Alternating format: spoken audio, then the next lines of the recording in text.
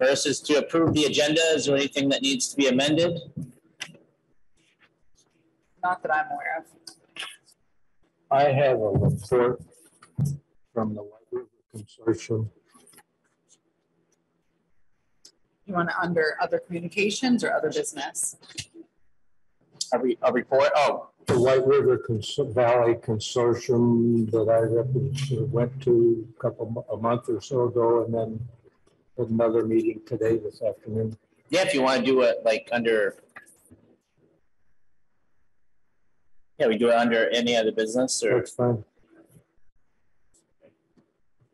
I don't know if we formally needed a spot for the resignation from the shooting range. No, he just, let's do it under that item. It was part of the conversation. That's fine. So, no, because he's just a volunteer. That's why I didn't put it on there, but, I just, it's part of the bigger picture over there. Mm-hmm. So, okay. move to approve the agenda as written. Second. Okay, all in favor? Aye. Aye. All right, first we do have 2 appointments this evening. Cecil's still coming for his thing? As far as I know. Okay. So our first appointment is here, Francis Brown, and Sylvia's on the Zoom call. So they had a request in regards to being removed from the town water system. Teresa Cabral. Yep. So I had a good conversation with Sylvia, and so as I said in here, they're moving forward with drilling a well. Sylvia has some serious health issues, which she or Francis can elaborate if they choose, which do not allow her to utilize any town water because it's chlorinated. She can't drink it, cook with it, anything.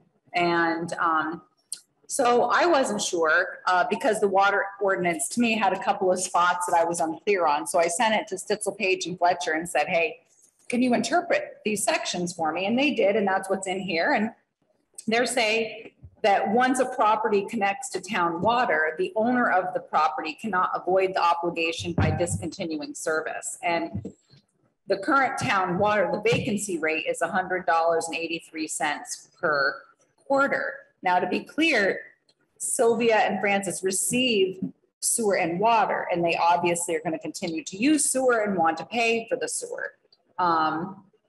What they don't want to pay for is the vacant water rate. I did explain that we didn't always chlorinate our water, and it isn't our choice to chlorinate. We're mandated by the state to chlorinate. So, you know, that's our case. Obviously, you knew you were on town water when you bought the house. When you guys bought the house, because you guys paid a water bill.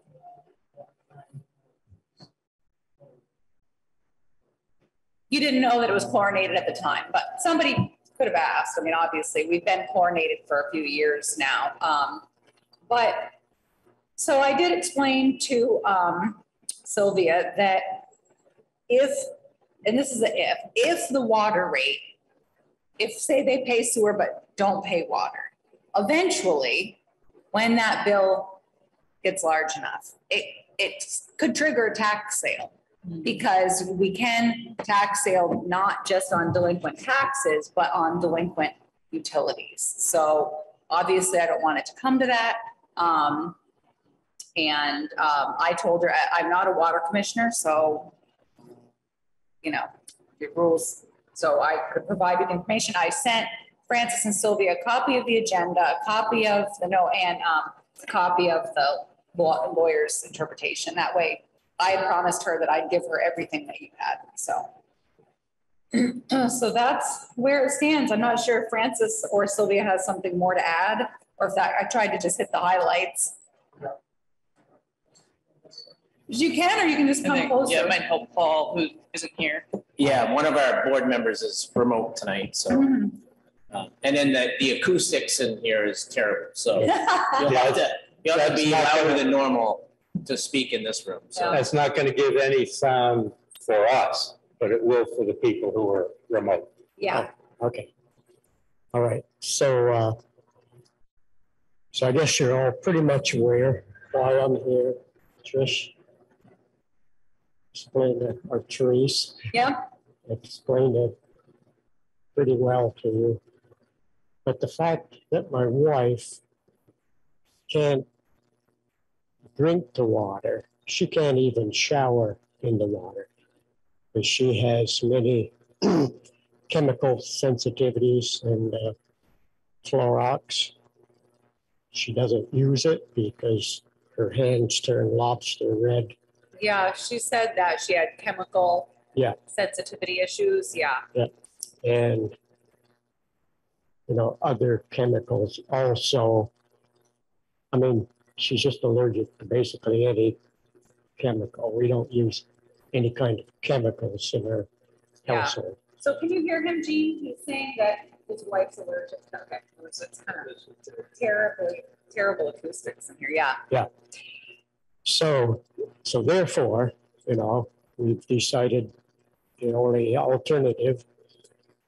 I mean, there's filters. I know you've mentioned filters, but we've researched all the filters, and none of them basically take chlorine out of the water. Oh. So our alternative is to drill a well, which is going to cost us a lot of money. And we're on fixed income, a small fixed income, and we can't afford to pay for something that we're not using. I mean, like to me, it's like paying for a dead horse. You've probably heard that expression.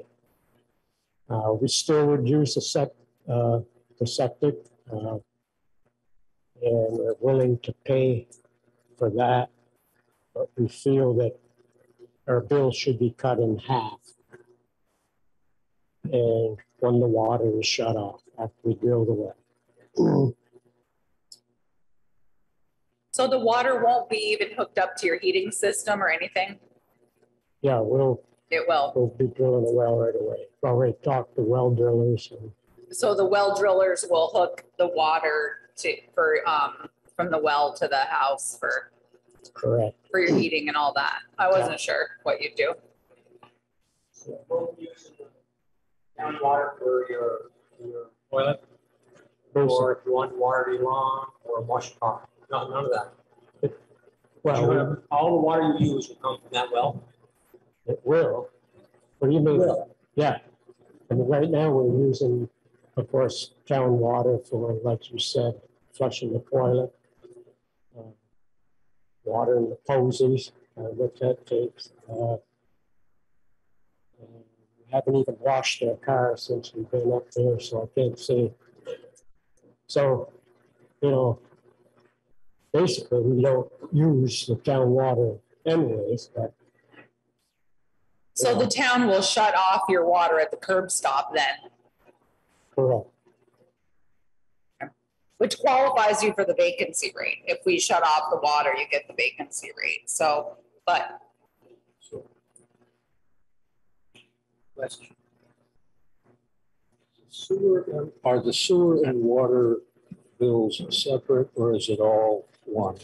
it's one bill, but they're two separate rates. So he so will the- get a bill for sewer and he could get a bill for vacant water. So we're only talking about the water portion, the Yes. sewer portion is still. Yep, he's still gonna use the sewer portion. Yep, so because they're not gonna put in a septic system. That's But yeah, important. yep.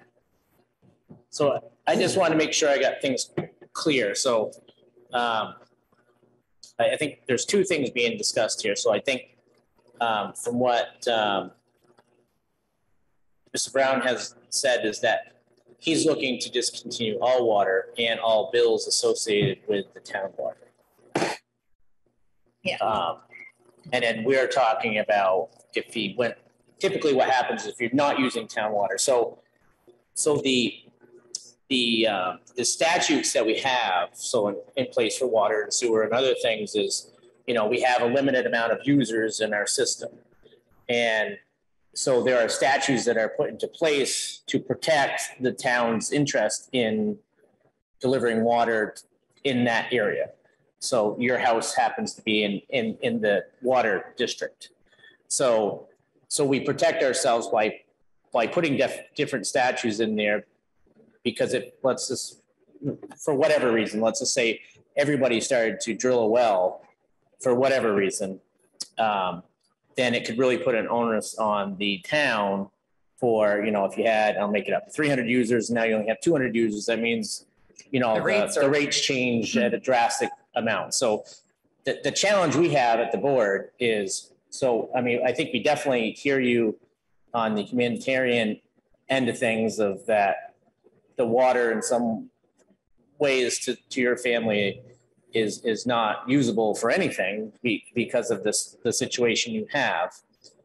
But on the formal policy end of things, when it comes to being water commissioners, it sounds like that the best that we could do for you would be to put you on what we call a vacancy rate, which means you wouldn't be using any water, but it still pays for the system to be delivered water to your doorstep. Now, the difference is that right now is It's only 80, you have to pay for 80%. It's only a 20%. So it's like a 20% deference. So if we decide to do that as board commissioners, the bill of, $130 may be $100, but it wouldn't be zero. So we wouldn't be able to get you down to a zero bill. I hope you understand that portion of it. Right. Is there anyone else on the water system that have drilled wells in the town?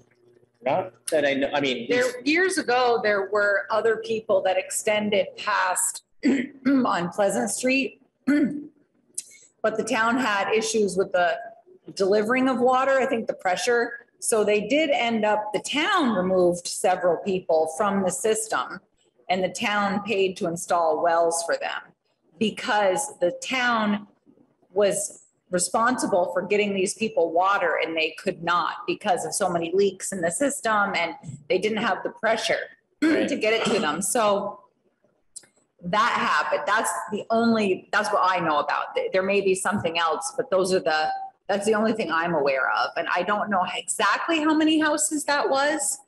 1, 2, 3, 4, 5.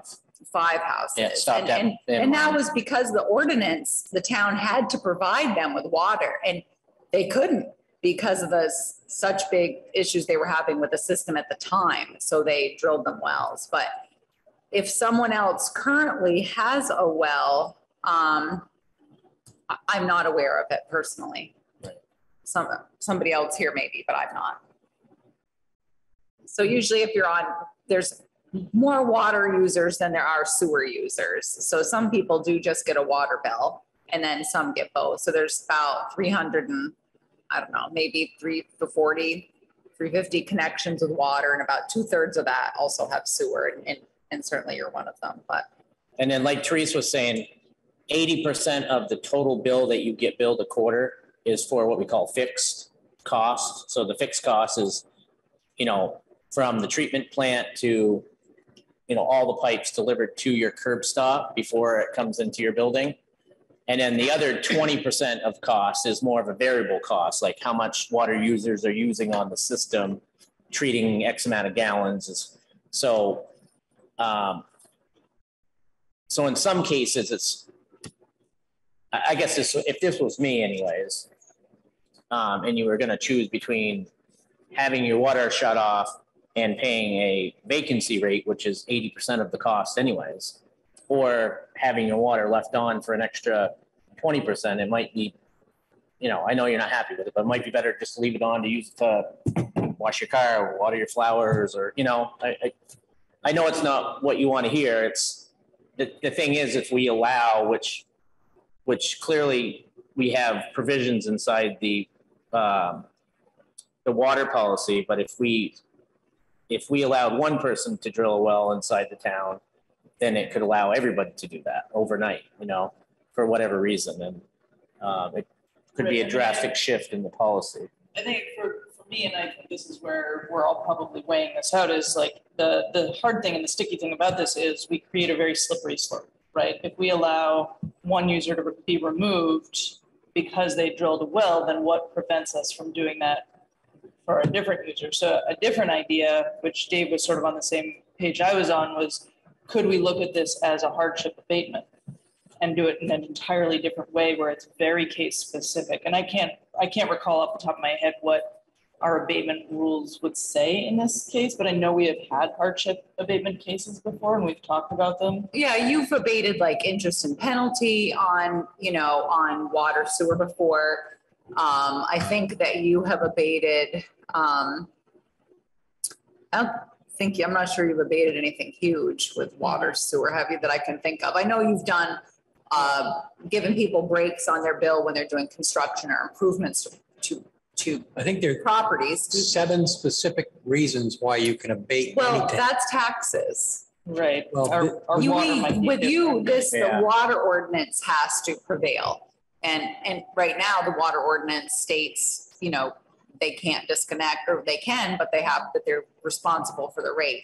I think in the past, I could go back through the water ordinance and we could look at it that way at a future meeting. I could go back and reread the ordinance again and see because you guys had passed some rules about the vacancy rate. And I know one of the things that was, if they had the water shut off at a residential home, you'd only charge them the vacancy rate, like if they go away for winter, but. Right. And I guess I'm thinking something totally different. Yeah, you are. I A think so vacancy too. rate. You're thinking just abating their water bill. Yeah, or even being able to come to some common ground or some middle ground that maybe it's not a full abatement, but it's, they're still hooked onto the system, even though it's shut off at the curb stop. Right. But for that, and so say in the future, they sell their property, that property is still hooked up to the water, right? They're still selling that amenity with the property. We're not fully disconnecting them like the folks you were talking about on Pleasant Street, but Right. sort of coming to something different. And I know that, then with our abatement rules, it might require them to come back every Right. so often to re-up this, or when there are new board members, they may make a different set of, there's all the layers that come with abatements. Right. And your policy or your ordinance, it's an ordinance, the ordinance, is more about when you were going to offer vacancy rate, but I would have to go back and look at it again. I'm happy to do that if that's what you guys want to do.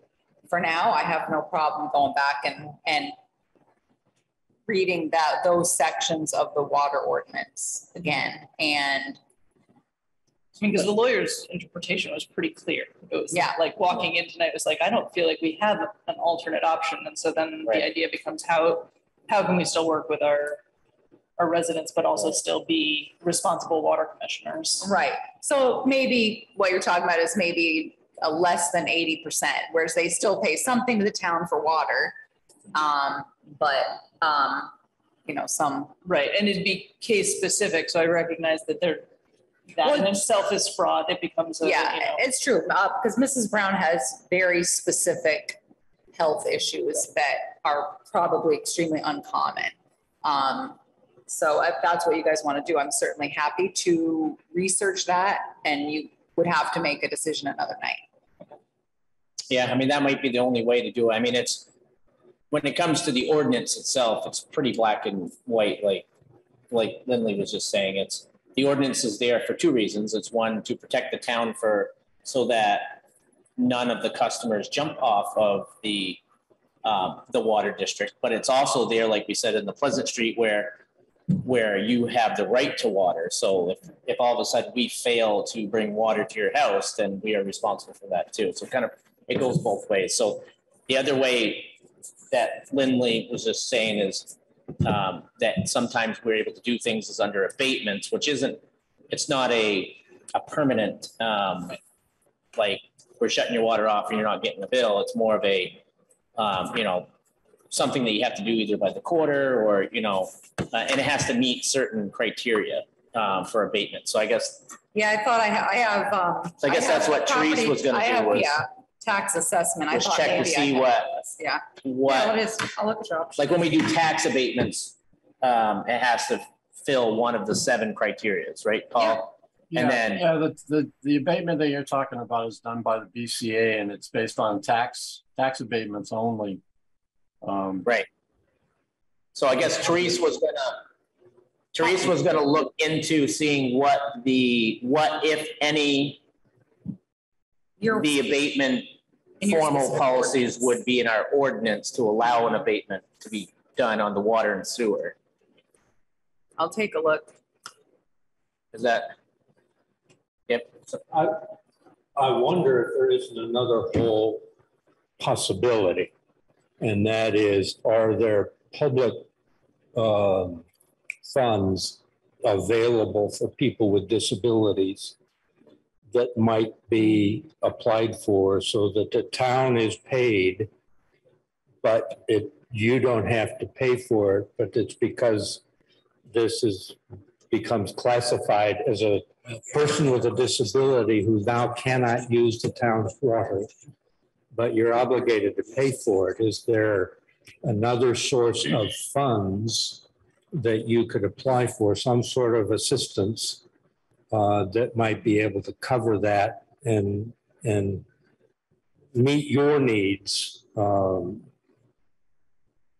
while at the same time meeting the town's? Yeah, you should talk to, Paul, I'm drawing a blank. The bigger agency, Capstone, there you go. So that would be one thing, is that you as Sylvia could reach out to Capstone, like a community action, and see what they have available for funds that may be able to assist with that. You could also possibly speak to, Sylvia could speak to her doctor. Maybe they're aware of some, federal funding or something because of her condition that could do that. So that would be something that you guys could look into, as Capstone and other funding to try to pay for it, while I'll look at the ordinance and see what the water commissioners, sewer commissioners' options are. But Capstone would also be able to look into, I threw out disability, but I also don't know what there is in terms of, if you're my age, help or assistance for those who are retired on a limited income, et cetera, et cetera. They would have access to all of that and might be where I think that would be a good place to look while we do research on this end. In other words, is there another way to get the bill paid is what I'm saying, if our hands are tied. So it sounds like, just to recap, for now, the board, it sounds like that we're formally going to deny the removal from the water system. But we're going to look in to see if there's any possible abatement that could be done that's on the town's end of things. That sound right? Keep it on. Makes sense. I mean, I don't think you have a choice. You can't allow them to discontinue. You'd be violating Right. your own ordinance. So that's true. So basically, yeah, so no, you can't disconnect, but we can look at other options. Beyond the vacancy rate, Yeah, we can look at the abatement yeah, and see where we go. So at a minimum for right now, we can move you to the vacancy rate, which is 80% of what you're currently getting charged. And then we will look at the abatement process to see if we can abate your water rather than take you off it. And then maybe Therese after the fact can send you the list of the agency that has some information, maybe on some assistance that you might be able to get third party wise. yeah. That wouldn't have anything to do with the town. Yeah, And then there may be a couple options I can send you about assistance. And then we follow back up at the next meeting.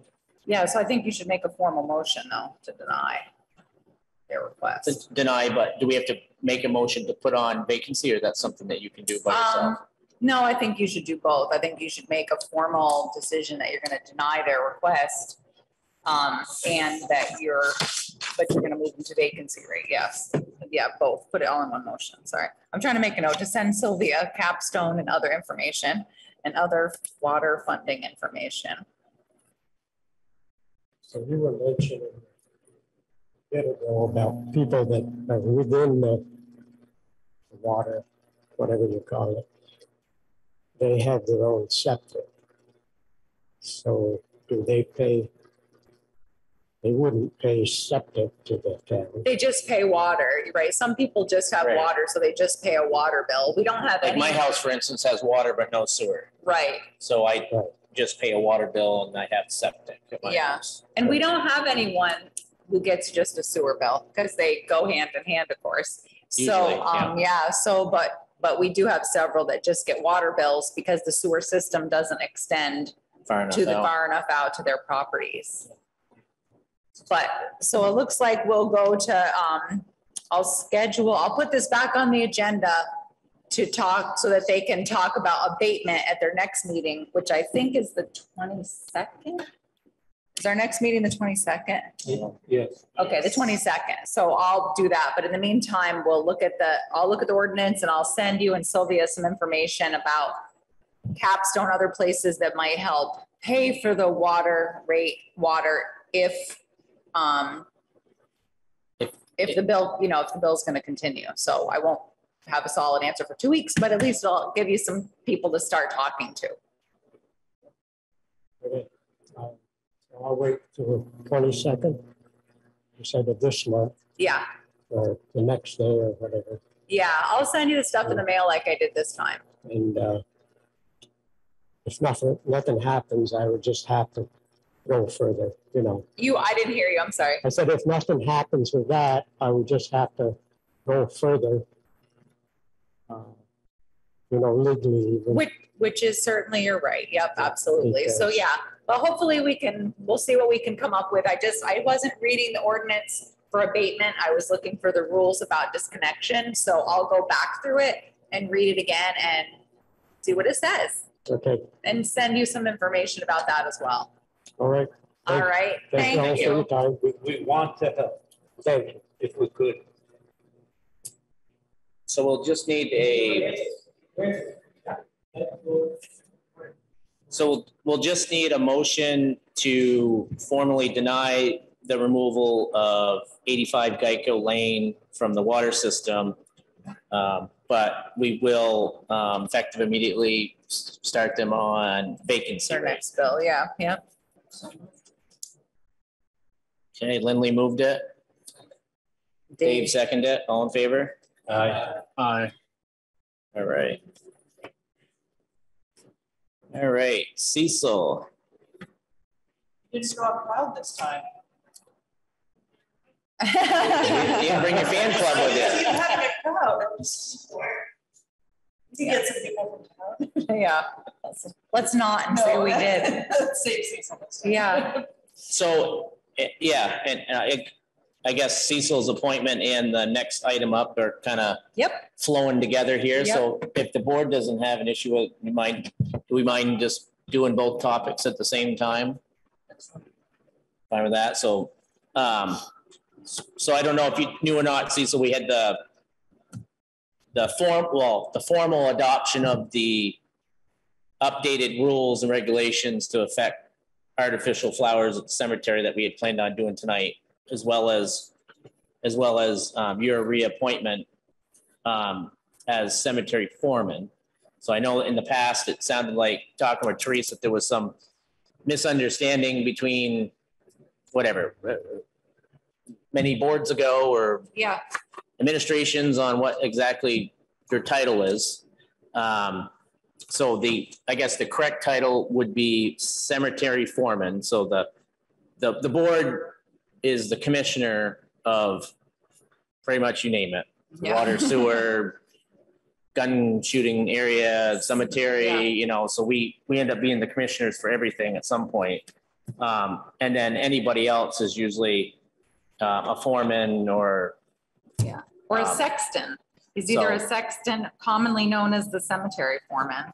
So, but yeah, and Cecil is aware of the changes to F, because I talked to Cecil about the wording. Because I wasn't sure how far away when I drafted it, like 6 inches from the monument. And then I asked Cecil, he's like, no, you're too far away. Put it, tight to the monument. So he did help me with the wording. I thought I thought the wording was great. And thanks, Paul, for showing us some other options of floral and decoration policies that you had come up with. But I guess right now, the language that we would change to would be, the new language would be artificial flowers are permitted from Memorial Day to Labor Day, but must be removed by the first Saturday after Labor Day. Flowers not permanently planted must be secured to monument or hung from a shepherd's hook that is securely installed tight to the monument. Any flower or decoration not properly installed will be discarded. So that was.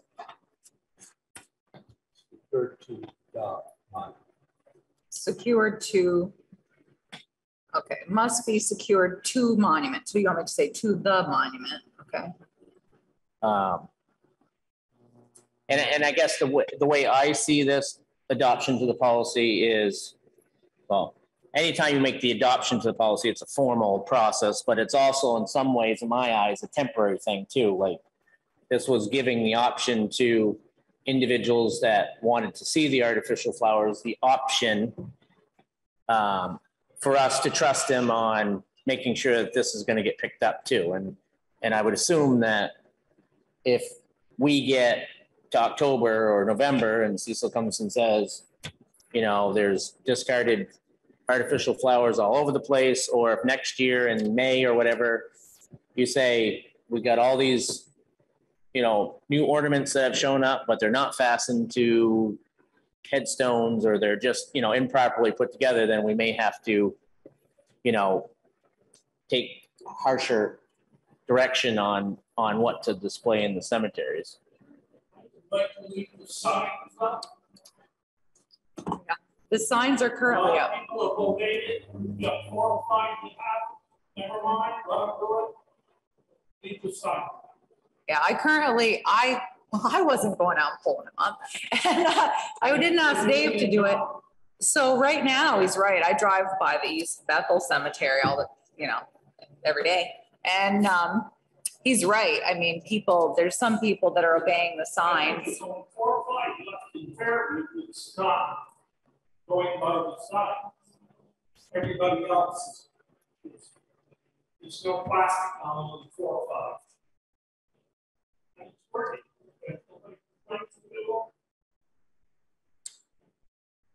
Yeah. I haven't had the time or the manpower to deal with it, so it's kind of. He does a nice job. He does such a nice job, Harold. Certainly. Yeah. So I mean, I guess if nobody has any complaints, I mean, this is the language that we had talked about a meeting, 2 meetings ago, I think, almost now. So, You don't have anything in that question? Yep. So I couldn't hear what Cecil was saying, but does that mean that the ones that, for example, the artificial flowers in the plastic containers with the spike coming out the bottom would have to be in a shepherd's hook or somehow affixed to the monument? That's kind of the wording that we use. Cecil was just talking about leaving the signs up, but this says it must, what you guys had agreed to the night that the motion was made, you guys agreed that they had to be, that we would have the cemetery foreman and the cemetery commissioners would come up with rules, but you liked the idea of the shepherd's hook. And then, so that I also looked at your wording from that policy. Because when we talked about how close to the monument should the shepherd's hook or something be. So then we talked about being tightly connected to the monument. Yeah, so we're saying they either have to be planted in the ground, put on a shepherd's hook, or secured somehow to the monument. So yeah, so just those ones with a spike at the bottom probably would be a no-no, because they're not permanently planted, they're not secured to the monument, and they're not on a shepherd's hook. So I think those would be not allowed. Yeah, I just wanted to have that out there because that seemed to have been a popular one that we found, when they did the cleanup. So just to make it clear. Some of those were. wording. I like the wording. I think it works very well. All right, so Jean wants, we're gonna add the word "the," must be secured to the monument. So I'll need to do that. I also had updated the rates because you had approved the rate increase, so I did have to adjust that for the 8 lots, so redid the math there. And then Dave Eddy had asked, and I saw that in here, that it does say 10% of all sales will be dedicated to development of an improved record-keeping system and the acquisition of future new cemetery areas. Is Fairview, can it expand? Can Fairview expand? Could Fairview hold any more lots? Oh, yeah. Okay.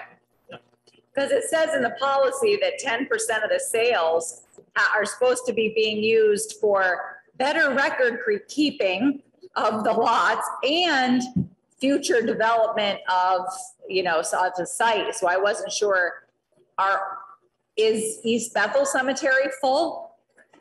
Pretty much. Yeah, I wondered. And Gilead, And Gilead. Christian Hill. Oh, Cherry, maybe a little bit. So that's, that's something to think about too, I guess. I wondered how many more. So really Fairview is the only one that currently that probably could be expanded to hold more. I would guess probably another 2 in Fairview. Yeah, I'll have to look at the map. I was curious about the borders of that. It's pretty hard to tell by the map. Yeah, I wasn't sure. Well, the property tax map, yeah. Cherry Hill, you've got a few up there. If you want to use the swamp, you've got a lot more. Probably not. There's probably big rules against that. I think up there in due time, they'll sink down and they'll just keep putting them one top of the other. Oh. So there's doing New Orleans. There you go, nice thought. Oh. So, okay. So how does that, so now that you said the 10% thing, so currently what are we not putting any money aside from? No, they do. The cemetery money all goes into its own cemetery fund. It does not go into the general fund at all. It all goes in there. We budget for cemetery mowing, or like we budgeted for the wall to fix the wall. So we, But do we have a separated subsection in there that 10% of each thing gets dropped? I don't into know. that I'd have to ask Paul. Because it might be something that I'll ask Pam. something that says we should have, but. Maybe we allocate some of the money that's Yeah. there Well, towards. And I don't know how she does. I'm assuming that she puts some in the cemetery, some in perpetual care, some in reserve fund. So the reserve fund, I assume, is what's going to, to do that. But I'll double check with Pam. Tomorrow's the primary, so I'll check with her. Yeah, I'd ask her first thing in the morning. Yeah, I will, We right? need it by 9. Yeah, I'll ask her first thing. So we'll find out. And then she's, Her resignation. yeah, and then she's on vacation. So we'll find out in a couple of weeks. But I think that's the way she allocates it, because that cemetery fund is Fund 50, and it does have a breakdown of money in it. So, but if you guys are all set with the draft, you can make a motion to accept the policy, and then I'll just fix that one thing and take the word draft out of it. Yeah, so just need a motion to accept the cemetery rules and regulations policy as amended. So moved. Second. Okay, all in favor? Aye. And then assuming Cecil still wants to do it, we'll make a motion to, How much you put there? Right. That was part of the question. yeah. So I mean, we have talked about, well, not just the cemetery, we've been slowly, sorry, how is it G? We've been slowly trying to get our appointment values to current. And what I say is we started looking at some of these a couple years ago going, the health officer, $600 a year, that's, ridiculous. And we've been kind of slowly going down the line of, reappropriating more correct funds for individuals, like that. So it has definitely been something we've been talking about. I know the health commissioner one on the, interim basis, we've changed it to an hourly thing just so that we could see how many hours the health commissioner actually puts into something, but that person that's doing it right now is deferred Yeah, he's not. their income. So, I mean, what was it? Dave, you were acting cemetery commissioner for a couple of weeks. What do you think? He was acting cemetery foreman. He was doing I his am job. He commissioner, is but a I got to commissioner. do the other He part was just too. doing. And I he can was- tell you, take that $500 and stick it where the sun don't shine. Yeah. 'Cause I know how many hours I had in my first 3 weeks and miles.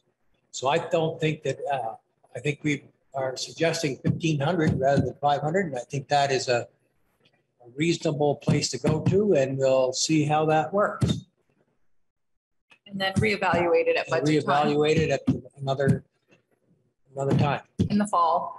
Is that something that we can do and make effective immediately so that Cecil has paid Yep. that amount within this year? Yes. And then we'll reevaluate for Mhm. next year's budget. I believe so. Anybody, Gene or Paul, anybody else have any questions or comments in regards to that? No, sounds good to me. How do you feel about that? What? $1,500. How much? 1,500. I could live with that Okay. until 2060. Yeah. Well, 2060? Okay. Yeah. All right. 60 years since they did it the last. That's right. I want to get one thing clear. If I'm up there cutting brush or working on the wall or cleaning stones, that's going to be extra. I'm not going to include that in the 1,500. Right. And that's the way it's been in the past. Cecil has Right. done work, he cut. So we got a bill because Cecil was And not. I guarantee that probably already this year I've burnt well over $500 worth of gas. Yeah.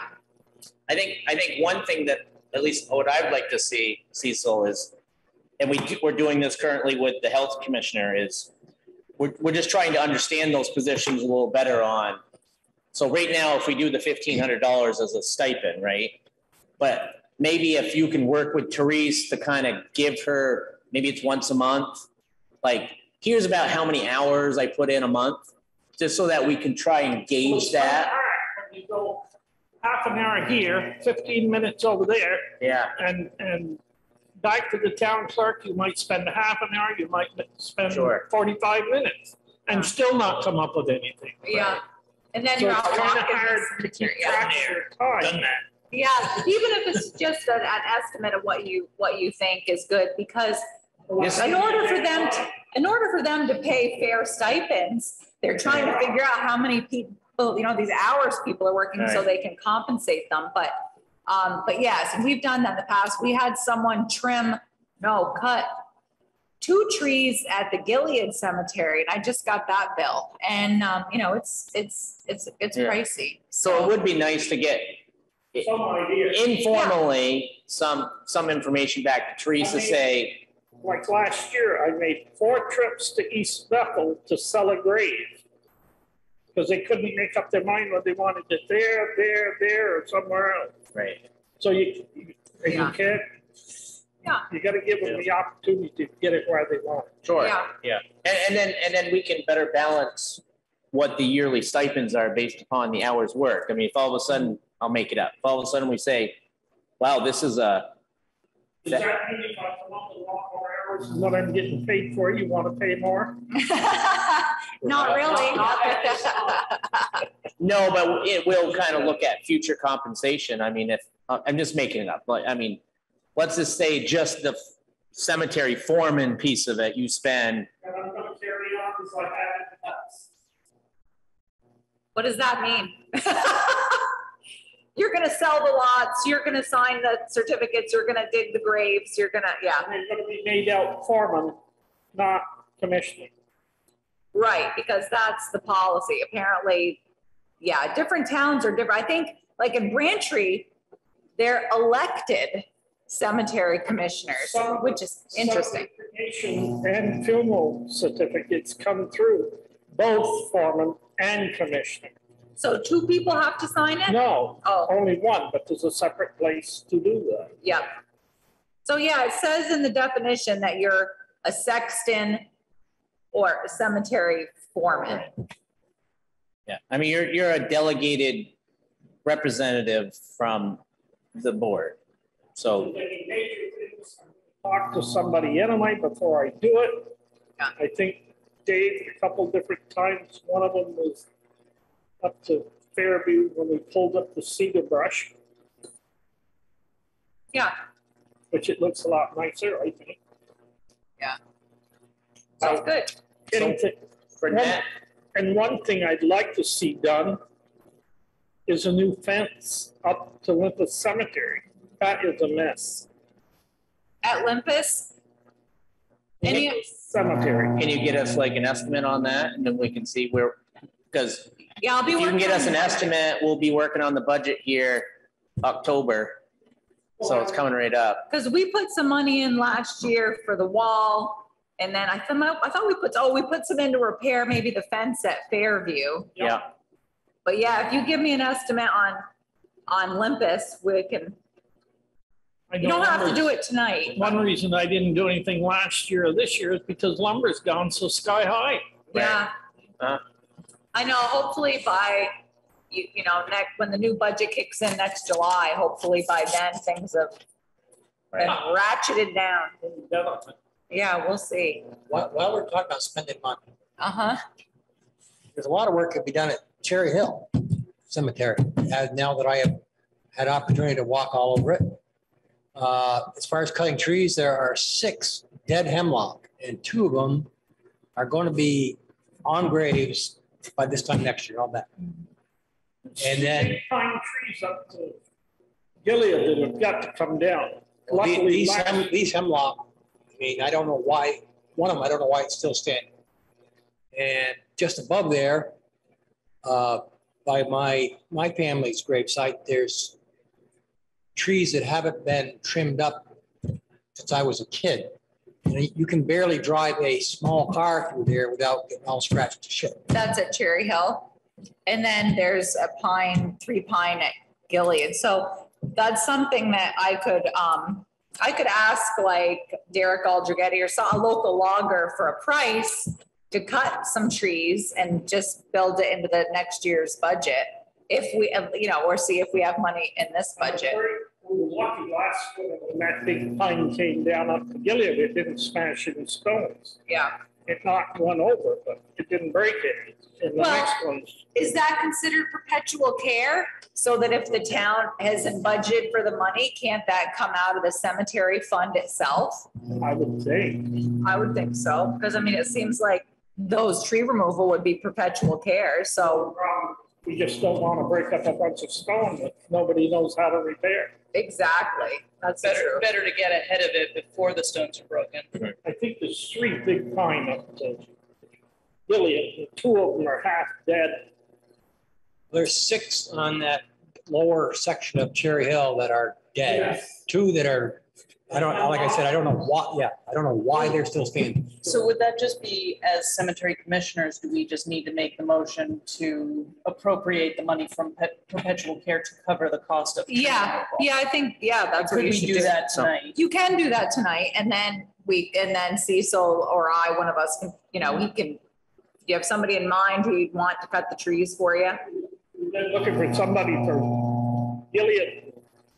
Don't nobody want to do it, All right, I can ask except for around. Chris. Yeah, I can ask around, so I'll ask And Derek. Chris actually owns the meadow behind the cemetery, Yeah, and he doesn't have a problem dropping them down into cemetery and cleaning them up. yeah, I mean, if somebody wants to cut them. right. So I could ask Derek, I could ask Morgan if on his, Might be interested. okay. I don't know what it costs. I could find out. I mean, Morgan Drury, he might want to do it on his own time for the firewood. I could ask Morgan too. He's certainly qualified, but, all right, so we'll do that. Pull down. All right. So, all right, we'll work on it. Since we're only now becoming clear of the distinction between commissioner and foreman, do we understand or have any place where we have, what are the responsibilities of each? Well, let's see how it lays it out in the, The reason I'm asking is we're also, there were some things that you were doing that you were being reimbursed for or paid for. And we're saying that that's going to continue to happen. Are we clear what those are and what those aren't? What is it that you're doing as the sexton or the foreman for the commission and what you're not? I think it would be helpful if we had that spelled out. I think that what the policy says is that he's the appointed representative of the commissioner. So I think that he's carrying out your duties as cemetery commissioner. So He's doing the stuff, he's doing the work for you. The only thing he can't do is make the rules, or make the policy that the commissioners have to do. But he does all the date, he basically runs the cemetery as your representative. But there are certain things that what you're getting at is what like, I'm saying is if we've got something like, we have to hire somebody to come in to do X, Y, or Z, like the mowing. But we're hiring somebody talking about hiring somebody to come in to do logging or to take down some trees. Are those the kinds of things that as the foreman, rather than having the authority to just decide, does that need to come to the commission? Well, Cecil and I did the mowing bids. We put them out, we reviewed, Okay. we drafted the That's- RFP, and then they went out and then you guys awarded the bids. I'm just, To the low bidder. I just want to be clear. I think we did that with the fence. We did. Yeah, so basically he comes in, if we need to issue an RFP, we do. If it's something big like that, then you guys then I bring it to you guys and you guys do it. Otherwise, if it falls under my bailiwick, then I'll just pay for it. And then I do it. Anything goes wrong, that you guys. Yeah. Obviously, It's true. yeah. Yeah. They figured that out. So, but, all right, I mean, I just want to be, Well, I think want you to have the authority to do what you do. what might be helpful in this case is, and we may not have it tonight, but what might be helpful is to have a drafted up version of the responsibilities I can look at the regulations and the for cemetery the law. cemetery foreman. That I think is I what Gene's guess looking at, maybe kind of like a that's job what- description. Do you have time to list all of them? I don't think No. so. Not tonight. Not tonight. Love to hear it. But I'm thinking, Because he already drafted something. You've always got the phrase that We other could get duties something as may be signed required. up. between now and next year or something. Yeah, we'll take a look. I'll look in the statutes. Well, right. I think it's pretty clear that there's, So- yeah. So right now, just not to get too far off track Mhm. here.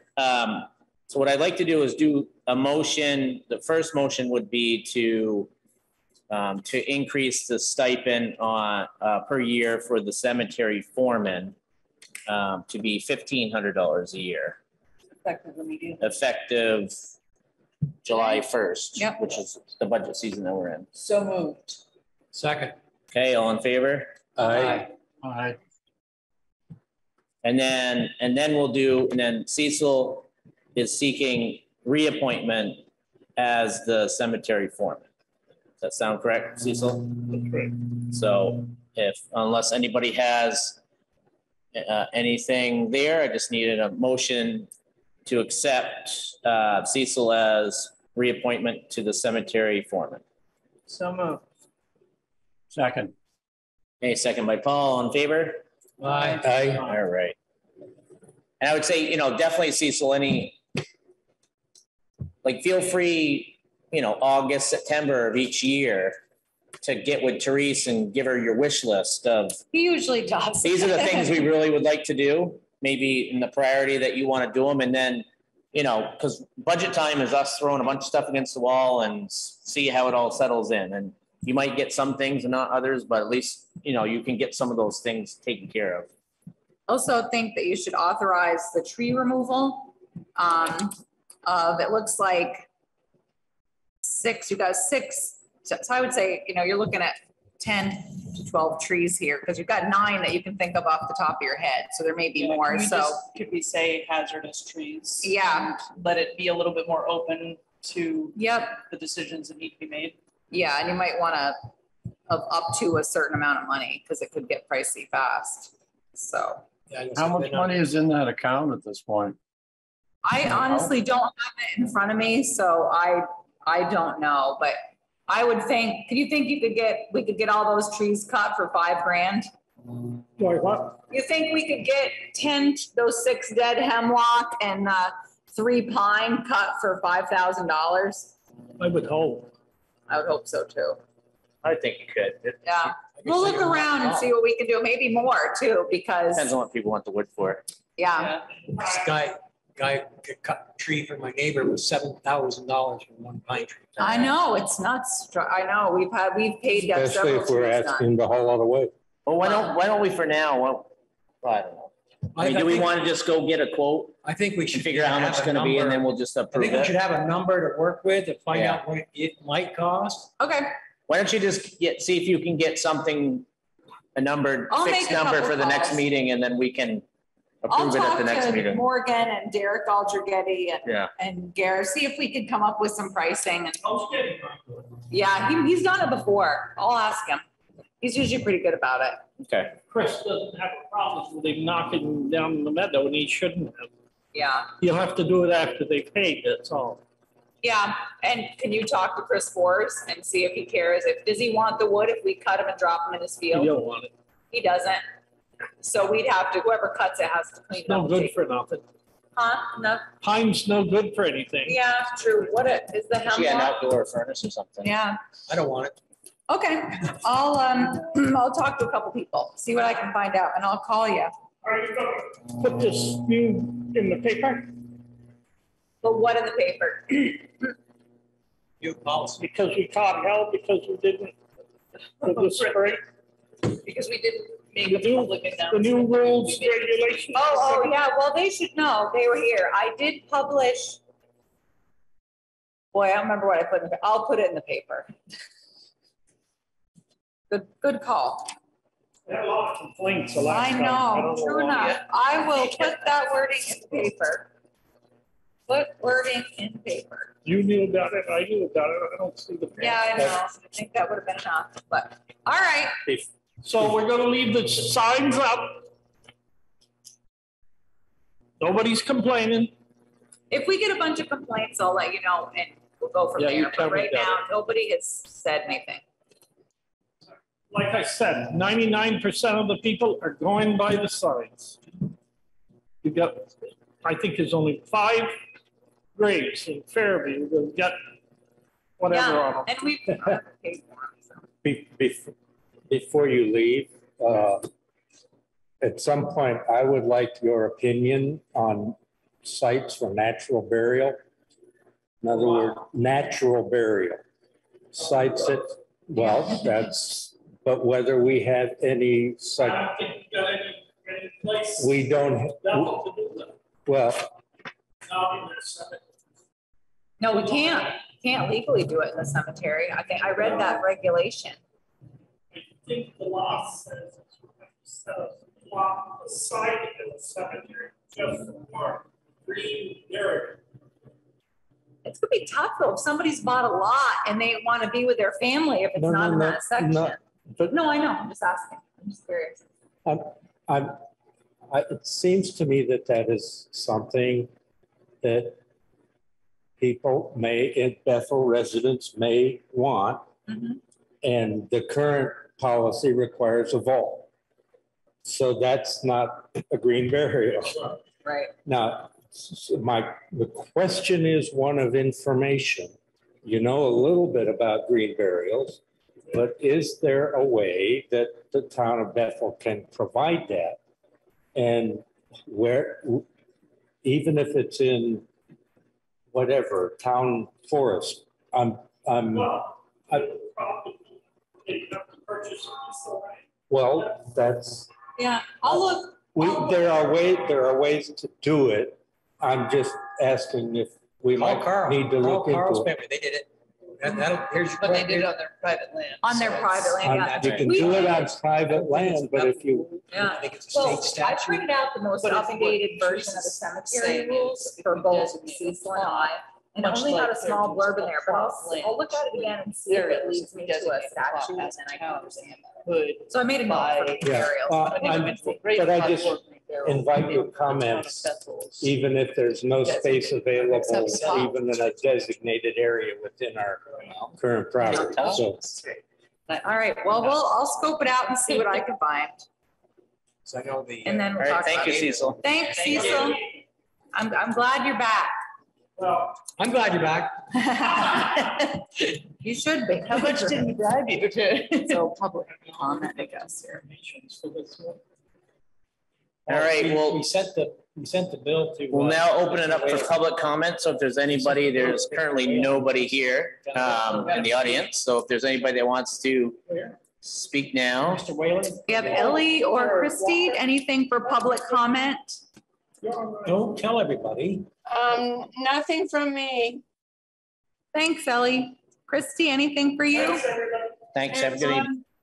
What's all that ruckus in there? My goodness, for so few people. Hey, I'd like public comment on the record that I'm tired of the humidity. Thank you. That's all I have to say.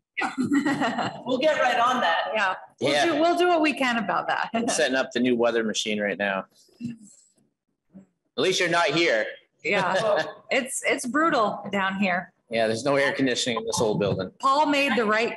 Hey, I grew up in a Grange Hall my whole childhood, so you don't have to tell me. Woo! I bet. All right, so hearing no public comment, we will move on. We had the generator bid and the wastewater pump bids that Teresa kind of told us last time. And it looked like pretty much that the individuals that had given us some budgetary prices on it ended up being cheaper on them. And this was part of the ARPA money that we had planned on using. So the good news is you can accept the money into the general fund. So you've accepted the money by saying that it's a revenue replacement. So it kind of helps you with the procurement rules. However, that being said, we have stuck to the rules. We put it out on the state bid site so that you can open it up to everybody. I had written to VLCT to see if American Iron and Steel came into play, which luckily it did not. So, so yeah, and it kind of worked out too, because funny as things do, because I truly believe that Tim Mills is still pulling the strings no matter what I think I'm doing, because he had met with Yankee Generator, had a relationship with them, and they were part of the bid. And we'd gotten some information to figure out how to come about this. And he met with Laramie Water Resources, is Phil Laramie. He'd come as a recommendation from Aldrich and Elliott. So we went through the whole public process, and then they ended up being the low bidders. So I thought, well, we're still at it. And I mean, I know this was kind of the one piece of the ARPA money that we kind of had agreed early on in the process that we were looking towards. Yeah. Taking advantage of that money towards this infrastructure. So Yeah, I mean, this is going to save the utility users a lot of money. And these are 40-year replacements. I mean, in the pumps, Richard keeps saying, are we getting to order the pumps yet? Because, every 16, 18 months, we're rebuilding one. So the good news is too, is our other employee at the wastewater plant, Clayton Whitmarsh, is familiar with these pumps. And that's what he runs in Heartland. And Richard went down and met with him. And good news is you may actually get a chance to meet Clayton, because he's going to cover a week's vacation for Richard. And so it's also nice to have someone, and he's a certified level 5. Heartland's a big plant. So it's nice that he's familiar, Hartford, that he's familiar with the pump. So that was nice too. And Richard's kind of kept him in the loop as we've gone along. So, so I would make a question. Yep. The bid result for the I see, is generator versus pumps. Yeah. I'm looking at $100,000 difference, and I'm saying, wait a minute. Yeah. He's like, what? Yeah, no, sorry. Okay, I got Yeah. it. So the first one was I read it that to time. replace the diesel generator, and the other one was for the pumps. Okay. So, so I would just entertain a motion to award the bids to Yankee Generator and Laramie Water Resources per the bid sheet. So moved. Okay, all in favor? Aye. Perfect. How long did you say it was gonna take to give that stuff? A couple of months? Well, at least, I think the generator bid said it was at least 20 weeks out. Yeah. And that was a while ago. So that was a month ago, I guess, or not quite a month with the Okay. bids, but, Good. so this will roll into our, rest of our American Rescue Plan spending. I know we talked about finalizing this in September. And so I did a little math for you here saying this is what we are going to be awarded. This is our generator minus our wastewater pumps and our balance. And, you know, I would still like to see 20,000 of it go towards reduction of the purchase of the Western Star so that it helps that capital fund because we have a lot of equipment need. I'd also like to see the rest of it put into roads, gravel roads, so that we can, you know, make some headway, do exactly what we did after the April 2019 flood, divide the town into quadrants, have AJ and Morgan, Ryan Slack, and, you know, work on the sections that we know are bad, that we know need to be done and have them done and material brought in. And, you know, it's a boon for us, this kind of money. And We also have some matching money for the Sand Hill we do. project. And now that I've attended that class or that webinar, the 20% that it was originally a 600,000. Here you go, nothing. Then it made it through the federal government. Now we have a 20% match. However, money that we use from the DWSRF fund, not all of that's federal money. So any portion that we get that's non-federal can go towards buying down our match on that. Plus the draft IUP plan came out. They divided our project into two funds, one for 850,000 and with 425,000 of forgiveness, and 850 and 425 forgiveness. And then the other portion, which is the pump station, Crystal Drive, that where they didn't give us any disadvantage subsidy, where they gave us 425,000 on the other. So Wayne Elliott and I emailed today and I asked Wayne, he's going to make a comment to them and say, wait a second, where's Bethel's subsidy on that? And then we're going to try to figure out a timeline. Where's the Bennington amendment from last time? Yeah, we finally whittled down. Well, it was funny. He did ask me if I They're supposed to finally get us that money this if time I got around. the final loan documents, and I Yeah. finally did. They've given us a little more money.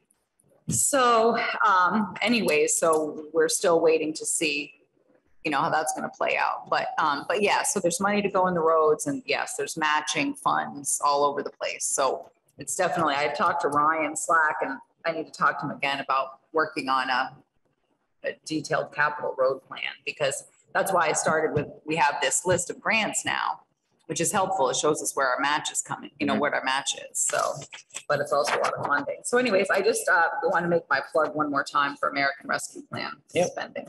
I'd like to make a comment about what feeds into on our roads. Hang on one second, Christy. Okay. Dave. The what I call the Fay Hill Road, the hill right off the pond, has two different types of material on the surface of the road. Okay. And when we had that dry spell, the stuff that came out of Brookfield or somewhere, which was like a hard pack type material. So And would the it rest- come from like Randolph Center from the Yeah. quarry? Yeah. Yeah. And then the rest of the road was a crushed gravel. Now after that hot spell, the crushed stone was still good and hard in there, and the crushed gravel fines were going up in smoke. And it got rocked really fast, and it was just trashed. Yeah. So I think we want to really, when we start putting money into gravel or whatever, I think it needs to be put into something. We need to look at the material we're using. Yeah, that's a good idea, because you're right. The We road- need to the get road better stayed. quality. The road stayed where that hard pack was. Where the And that's where the the stuff gravel that was. came from was gone. Tucker's. Yeah. That's the stuff that came from Tucker's. And that's the challenge, is the crushed material that is mined typically ends up being a better overall product, except for you can get into wear and tear issues with tires and things like that because it's sharp and angulated, where gravel stone is less fractured, so it's rounder. So it's easier on car tires, but what happens is that kind of moves out of the road because it doesn't have the angulation. and So we you're have- kind of like, So it's like a catch-22 there. We right? have one driver on our hill that likes to spin his tires everywhere. And he's, I mean, it's so washboardy. And that truck out there, 5 miles an hour is all I can do to stay in the cab. Yeah. Now, the other part of the road, I can go and speed limit. Right. Well, I think it makes a point of looking at No, I think so too, definitely. Yeah. I need to know. quality material to put out there, so. Christy, sorry, go ahead. Oh, don't apologize. I just had a clarifying question. The monies you keep referring to, is that the American Rescue Plan monies you keep saying you're trying to spend down, and is that what you're talking about? Yeah. Yes. Yep, we're talking about American Rescue Plan. Yep. Got it. I just wanted to make sure I understood. Thank you. Yeah, sure. So I feel like my take on this money, and I know we're not making this decision, but. No, we said we'd wait till September, but yeah. But I agree with Therese on, pushing a bunch of that into things that we know we're going to spend that money, like gravel roads and some of these upgrades. I think that, even left with 420,000, that's still a fair chunk of change that we could pick off some really nice ones on here that also I think will make elements of the community feel good and feel attended to, which is important. And so I'd like to sort of maybe see a version of this. And Therese, I'd even be happy to work with you on it if it's like, and I'm going to name random ones just because they're what I can see, but like a website upgrades, 5,000. That's an easy one to pick up. Pick up the 20,000 towards the New Western Star down payment, things like that we just pick off a handful that are these smaller ones, and then what's left then goes into some of those bigger known continuous maintenance, like or like capital and plan. things, and then kind of play with it from there. And Because I can't, upgrade to the pool, you're probably looking at easily 150 grand, if not more. I mean, and that's just without getting all the big estimates. And repairing sidewalks, that's just such a vague notion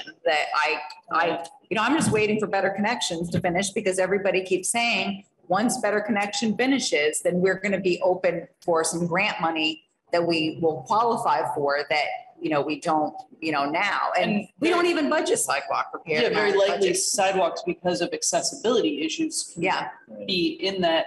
Is there a reason we have to make the decision by September? Like, could we sit on some of this for a while to wait to see what Better Connections finishes and what opens up? Yeah, you can. You don't have to, you have to, you have to obligate it by, I think it's 2024 and spend it by 2026. Okay. But So certainly if we're going to make a commitment into the roads, we need, you probably want 320,000 to, if you're going to get anywhere, with getting roads done. I mean, Chris, we just did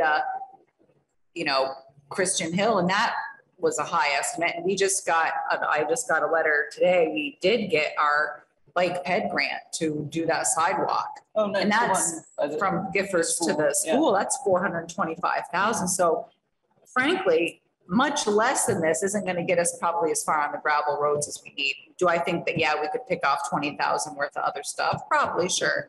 But, and yes, of course, you could reserve it for a little bit longer. Right. I also, for us too, we just want to make a plan moving into winter. If we're going to, then the guys can say, okay, we're out. Where's the real trouble spots? What are we going to hit? What are we going to repair? And what are we going to do? So, but the priciest potential from the Better Connections grant is sidewalks right here in town. Yeah. And that may be a place that. And part of it is we need to start budgeting for sidewalk maintenance and repair. We don't. When I came to Bethel, we budgeted $1,000. I wasn't going to pour a square for that would be sidewalk replacement, and that's a whole different ball of wax, kettle of fish. So anyway, But I mean, it's definitely something I think that my plan is to put money into the budget this year to start for sidewalks. I mean, we have to start somewhere, and we always just can't rely on a grant all the time to get, I can write them. And I think we look at this list, kind of like Lindley was saying, like, regardless if we pick some of these off now or later, I think this is, you know, the list of priorities here is probably things that we're gonna do with our town. It's just a matter of when, right? It's, Yep. you know, so, you know, we may use some ARPA money to do the website now, or maybe we dump it into the road and then we come up with our own money next year to put on the Exactly. website. Like either way, we're probably gonna, Yeah, it seems like most of the ideas that have hit the sheet are things that we kind of some way or another think that need to happen. It's just gonna be, yeah. And I'm hoping with VORAC and Better Connections that maybe some of that signage money that they're gonna design will, I don't know if we can get that money, you know, I don't know yet what we're gonna get to people from after Better Connections. People just keep telling me we're gonna be eligible for money, you know, after Better Connections, but nobody, I don't know what that is, so. They don't know. Exactly, that's darn. And, They still have not narrowed it down to specific, we were recommending Yeah. X, Y, and Z. yeah, so I'm gonna, So they're about ready to do that, yeah, but they're still wanting to make sure that the key players, including the select board, yeah. are, Because our last steering committee meeting, I had a planning commission meeting, so I couldn't Right. go to steering. And then I got an email today from Nicole with a schedule to see about myself and Richard and possibly Morgan getting together with Paul and Jean and, you know, to look at the slide presentation, which obviously I forwarded to all of you about the big ideas. And right. so they said there'll be a better explanation that goes with that. And so yes, I'm aware of Right, that. the slide presentation doesn't make sense without, Yeah, kind of, yeah, without somebody talking about it. right, that kind of makes sense, and then, so. and we yeah, just have to, So we'll get, just with the ARPA money, we just have to be careful right now because we have, you know,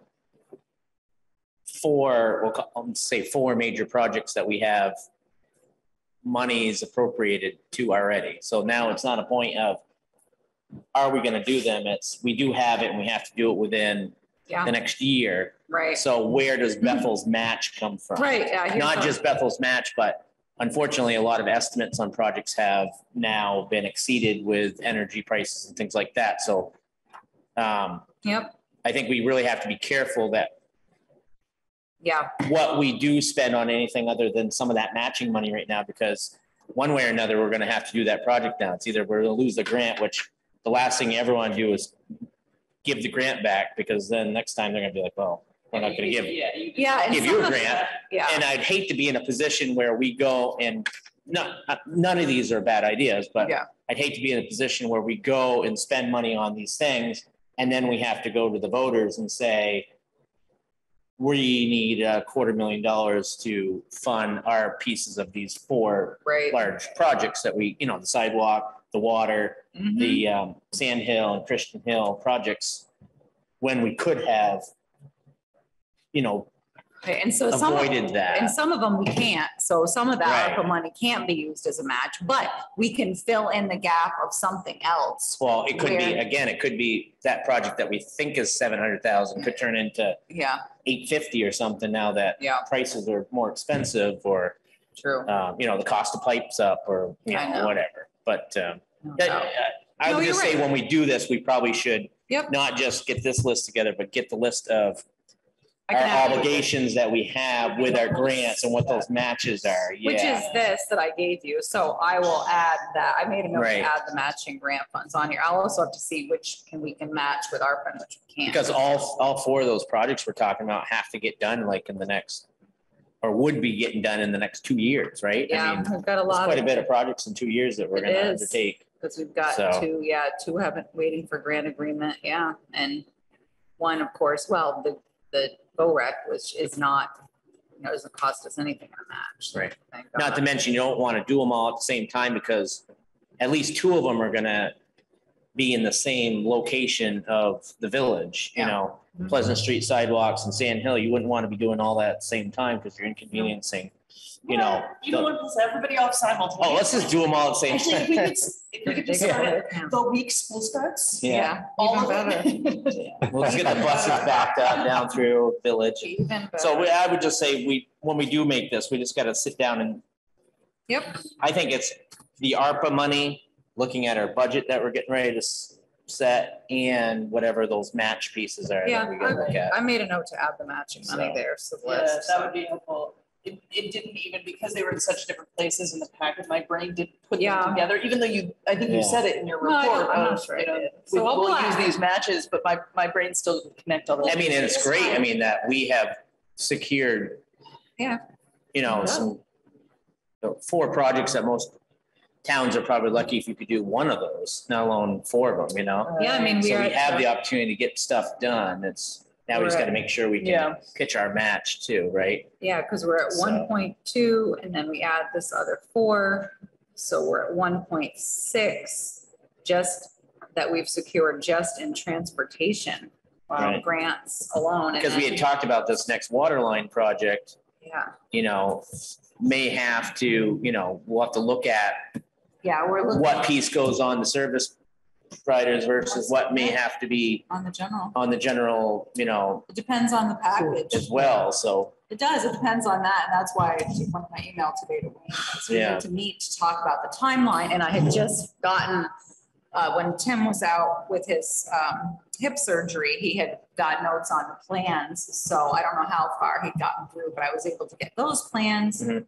to Mike Maynor, so now Mike, Wayne, Richard, and I all need to sit down and kind of understand the project, because we were considering a bond vote, you know, in November, but we can't do that. Now we'd be lucky if we get a bond vote in March. I did hear Because that they're there's- waiting for the draft. On water line stuff, water services stuff, with some of the extension of I don't want to say the extension of the T-bill, but that piece that's coming, there's some 90-10 money that's in there Yeah. with water that I don't know if that project would qualify for 90-10 money, Yeah, but we'll find you know, out. I know there's some of that stuff that's coming, but again, it's first come, Right. first serve, you know, And that's or why, Bennington will get it if we're not hurry up. and that's why we made the right decision to Yeah. move to full design. I mean, I think we're at 85% design or more now. Mm. So, you know, so we'll see. Like I said, I just had that email conversation with Wayne today.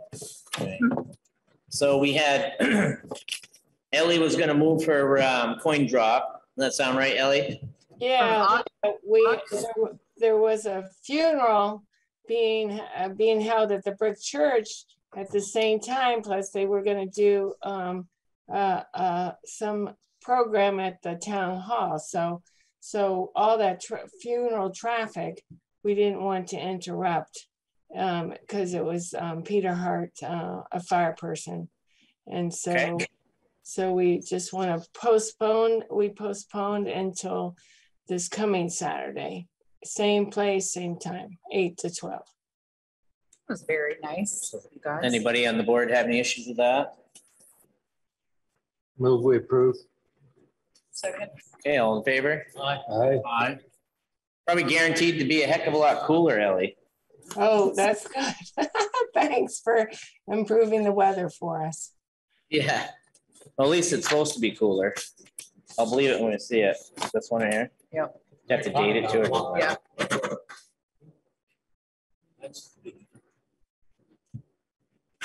All right. Energy Committee's request to fundraise at Bethel Energy Show. So I emailed Nicole after I talked to you, and she said they do not have any specific fundraising plans. They just want to be able to accept donations, because she had written to me, I'd sent her the fundraising policy, which said they can't do any fundraising without permission from the select board. So what they are looking for is permission to basically solicit donations. And then the donations would Will be go, used, as she explained in the email, providing incentives and things like that. but I guess, so whatever she gets now will be I told sent her, back out to this Bethel Energy. Well, I just don't want them to get in a situation where I don't know, I'll make it up. They get $5,000 donated and then we cross budgets and then the money Yes. If the money's not spent by June 30th, then And I was very specific about that. I said, you yeah. can, but you have to spend it by June 30, 2023. She was like, okay, I'm not sure Okay. she's expecting a lot, but she just wants to basically use it for providing incentives. And so it's just nice. Does anybody on the board have any issues with the Energy Committee collecting donations? Second. Okay, all in favor? Aye. All right.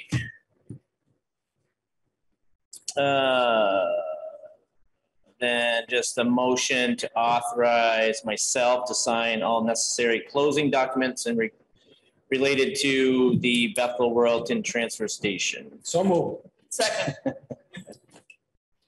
David was quick on the draw there. I was gonna be Quick on the draw. faster. Yeah. All in favor? Aye.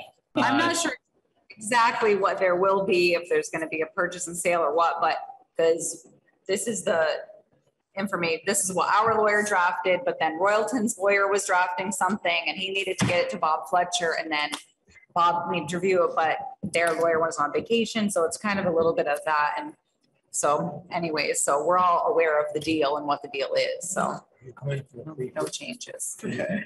I think I was. All righty. I may have completely, Because I didn't have it for you yet. what, the ditching? Yeah, Okay, because I was looking, I'm like, I don't have anything in here. That's why I didn't put the name in, because I had done, because I was gonna be off on part of Thursday and Friday, I hadn't done the tabulation yet. So the motion to award the Grant and Age ditching project on Christian Hill will go to WB Rogers. And that was all inside of the grant and budget Yeah. for that? Yeah, actually, the bid came in and we have more money on the table. So I reached out to Rita and said, hey now, what else can we do up there because these are those hydrologically connected Right. segments. So her and I need to meet to see, I want to see if we can Extend. go further or do another piece in the same area. I got to look at our book and talk to Rita, because I said, I don't want to leave this money on the table. So anyway, so WB Rogers was the low bidder. Okay. So just need a motion to award to WB Rogers. So moved. Second. Okay, moved second by Dave. All in favor? Aye. Aye. Right. And then I think everybody had saw there that there was some vandalism that was done at the shooting range. And Dave Griffin is, as September 1st, he's resigning. We did put that out on Front Porch Forum and Facebook, I think. And so we've had 2 people so far that had, that may be interested. And it would be nice if we could get a few people interested, because it's a lot for one person to do. We were very, very lucky with Dick Adams. And the minute somebody shot, he got in his truck and came down. And, not everybody can do that. And so, and there's been, unfortunately, since Dave has been there, this is not our first vandalism. And people are still shooting shotguns despite the signage, despite the rules. Then somebody did this. They were standing maybe 10 feet away with a 9mm and just did this just until that thing just broke down. And Dave and his brother Skip were there and they said, what do you want to do? I said, leave it. Just leave it alone. Just leave it down and see how many people come to shoot and see that this is it. Maybe they'll call the office and we can get them to volunteer their time. And I think that Dave and Skip maybe left it down for a couple days, but then they went down and repaired it. But this isn't it. Their people are leaving trash. They're shooting shotguns. They're vandalizing, trying to take any donation money or anything that's there. And Dave had wanted to build something else before he got done in September. And, God bless you, but he's just really, frustrated by it. And part of me was like, just close it. But frankly, we can't, because we can't enforce it to be closed. Right. We could tear everything down, but people are still going to go there and shoot. But I did ask Oscar if he's there to drive by more. And I did make a police report, which I gave you the information about, and then Oscar gave me a case number, but you know, my mother used to say that you can't have anything nice. And, you know, it's frustrating. Well, again, And I don't know how we're gonna stop it without I think the tough more thing is people there's, to police it.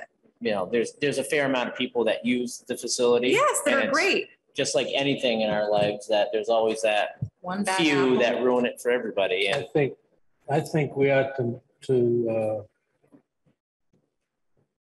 have a hearing on whether or not to continue maintaining and providing a shooting range I look at See what comes. and see what comes.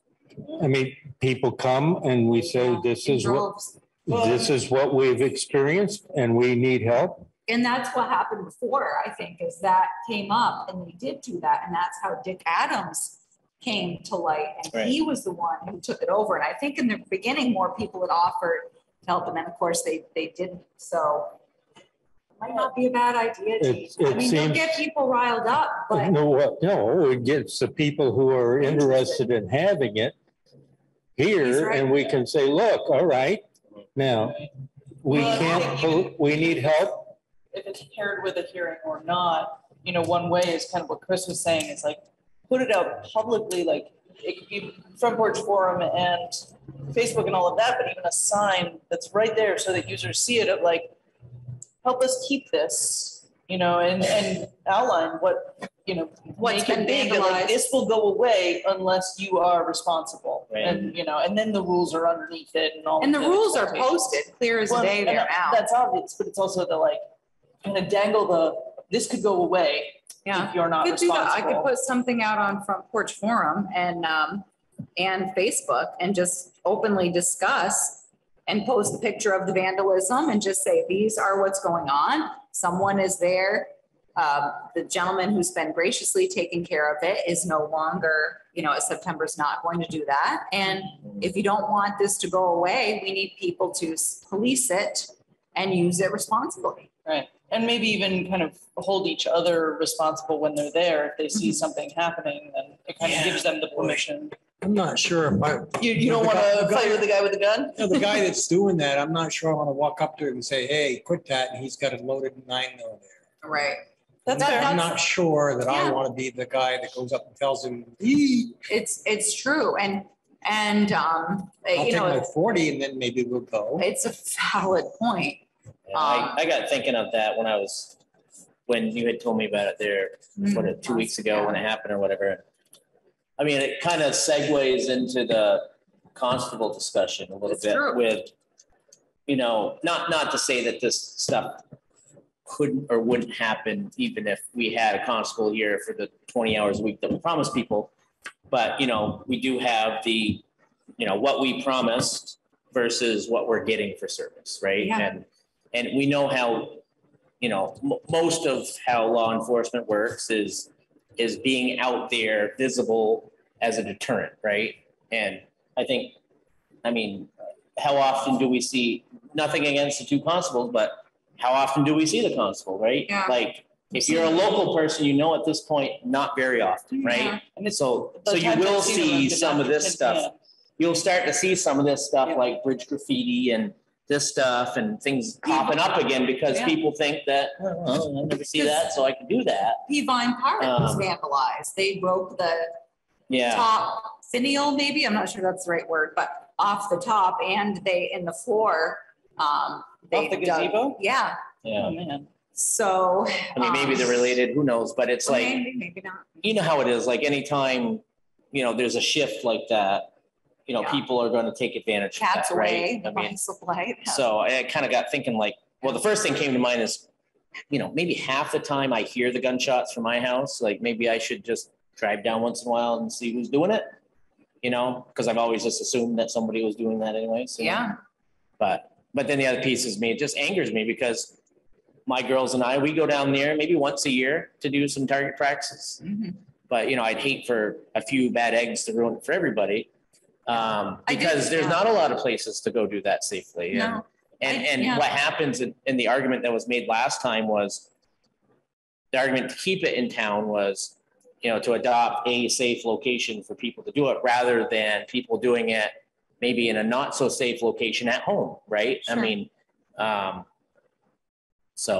yeah, it's pretty unfortunate that people need to go and do things like that. But I think we're starting to see some small stuff pick up, that we hadn't seen in the last couple of years. Security cameras. So. Well, we talked about that, and there's not really a great place down there.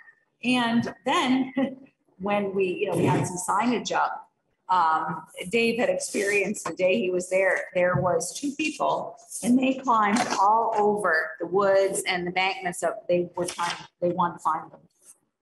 And they're also shooting, so they could shoot them out. I mean, but it's interesting. They went out looking for them because there was a sign there that said, it. But I asked Morgan about it, and he said he was very happy when the town said no more shotguns, because he said we used to hear BBs on the roof of the town garage. And he said shotguns are an issue. And he said if people are down back shooting, he goes, as employees of the town, we're not hanging out back. He goes, we're kind of staying near the front of the shop. And but if that's what you want, I'm happy to put a front porch forum post, Facebook post, and let people know publicly about it. And do you want to add it to a future agenda item? Yeah. No, I like Lindley's approach of let's at least this step, let's put it out there and say, did you know this is what happened out there? And it's almost a little bit of public shaming. Yeah, like not calling out the person who did it, but just saying like, if this continues, this amenity will go away. Right.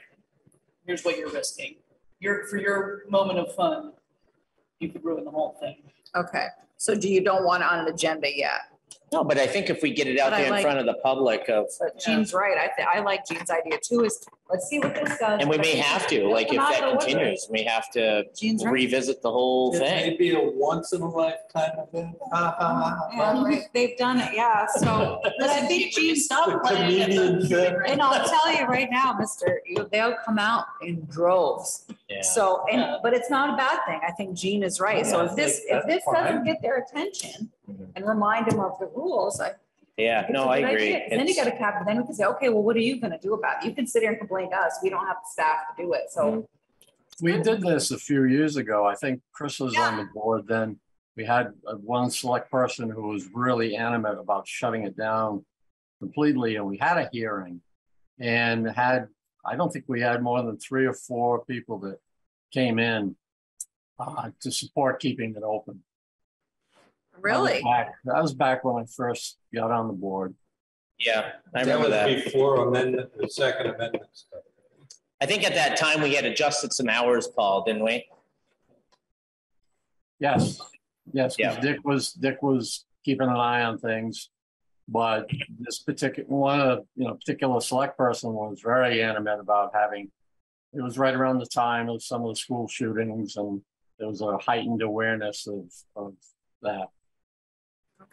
I think the first thing is if we get that out publicly, individuals that do want to take advantage of that site may have a new renowned sense and kind of repost going out there and doing redirect people some to supervising on their own time. We are looking for somebody. Yeah, and we have put that out, but we'll do it again. And this time, I mean, Adams was great because he would run right out there as soon as he heard the first shot, and he'd go right out there to find. Because I don't know how many times I'd have the girls there or something, and he'd come down and he'd be all happy to see them. He's a great guy. But yeah, so all right, we'll do that. And then the last piece. So we had talked about that sometime around budget season or just prior to that we'd start the conversation of. Basically, this is a budget-oriented discussion on what do we do with the constable, police, whatever.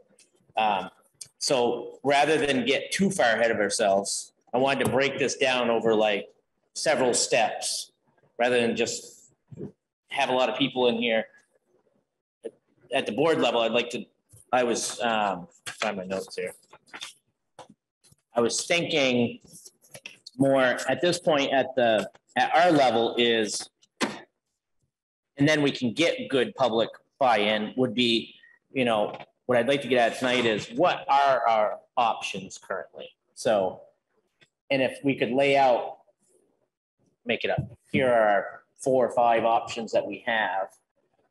And if, as a board, we can lay those options out there, then we can start to have a discussion on does this option work? Does this one not work? You know, can we afford it? Can we not afford it? Does it fit into what we want to do here in the community or not? So, so I guess what I wanted to get out of the board tonight is, and Therese, because Therese has been doing some notes as well, is, you know, what currently our options when it comes to our constable. Obviously, the first option is we can leave it the way it is, right? We have 2 temp constables that give us time whenever they can, which right now is Rare. I don't know, 9 hours of pay period. If we're lucky, you know, yeah. so it's rarity. And these are just my notes, and feel free to jump in. The other option I had come up with is, like we talked about the budget session last October, November, was finding a full-time person. Because there's been difficulty with hiring part-time people because of wage benefits or need elsewhere. In order to attract somebody, maybe we need to hire somebody full-time. There's always the option of, say it's a popular one, there's always the option of having a police department. Just throwing things against the wall, option-wise. And then like we had talked about the last couple of years, is there's the outsource. So we could outsource our community policing to the sheriff's department or the state police or another identity.